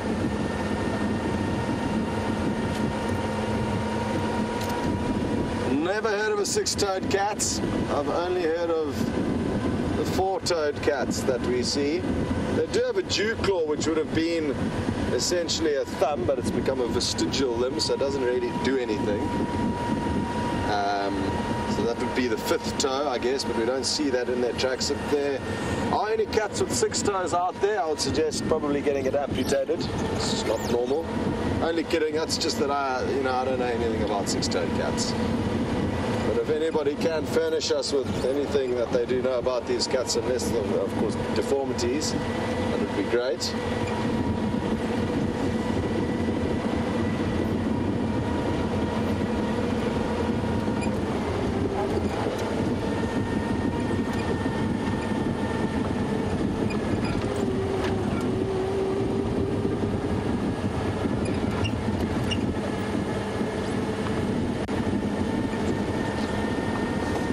Hi, Doug in Connecticut. I hope all is well. You are inquiring about the tiny little bird. It's called blue waxbills that I've discussed in the past, and I'm wondering if we found any of their nests that they have their own private security systems around, being wasp nests, so the bird will build its nest just above the highly aggressive Vespa wasps' nests, and the knowledge that those wasps will sting and attack any animals that are trying to raid the nest. And sadly, no, I have not seen any of these nests this season, but the birds, no, they are not migratory. They are here, we do see them, but they're very small, and small birds are difficult for us to show you, so we just have to wait for the opportune moments to try and get those on camera. It wasn't, I think it was yesterday or the day before that we did see a couple. So they are here, it's just we've been unfortunate finding their nests, which is surprising because it technically should be easier to find birds' nests now when the vegetation is sparse than when it's thick. Obviously you can see a clump in bushes. They usually don't nest very high up off the ground, the wax balls. They're usually quite easy nests to find. There goes some impala. Bye-bye, boys.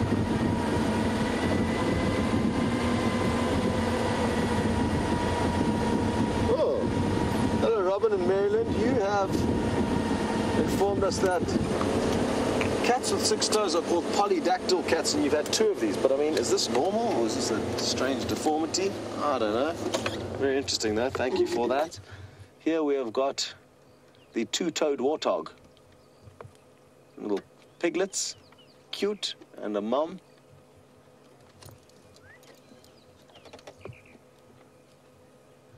There's a couple around, but not the easiest. Oh, there's another. That looks like it's in a slightly better spot.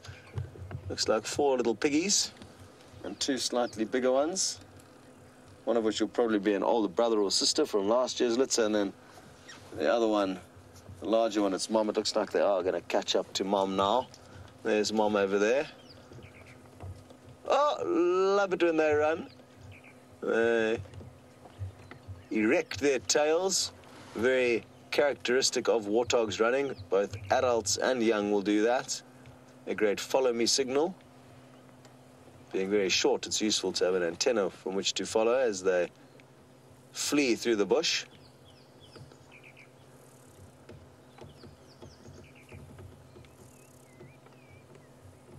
Sure, well, it really is heating up now that we've stopped the vehicle.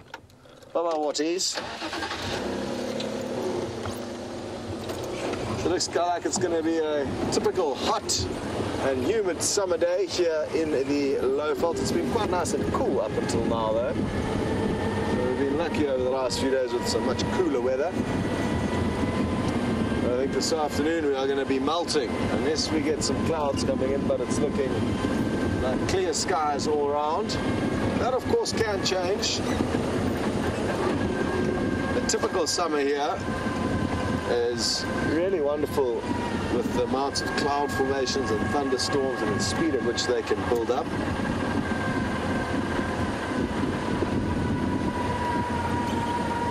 But we'll have to wait for next summer, hopefully, for that, when there's no drought in full swing. Hello, Bud, in Canada. You would like to know if it would be possible to get a visual tour, sorry, not Canada, Carolina, of our camp that we stay in and the final control room. But what I'll do is I'll do a video as soon as we get back now, and I'll post it on my Scott Dyson Safaris Facebook page, and I'll take you on a tour of the camp and exactly what's going on. You'll even maybe get to meet Salty Frank, our chef. He should be baking some muffins this morning. It's our muffin day, muffins and fruits. Anyway, you'll see. And in the next few minutes, check out my page. It may take a while to upload because we've got very slow internet out here. Anyway, I'll do that for you now. The final control room video I will do at a later stage, or maybe I'll get Nikki to do that. Guys, thanks so much for a wonderful morning. It's been great fun. Well done, Louise, for directing, and Leanne for lending her a hand. I think Kirsty as well. Dave, thanks for your great camera work. James and Jean-Andre say goodbye, and so do we. We will see you all on the Sunset Safari.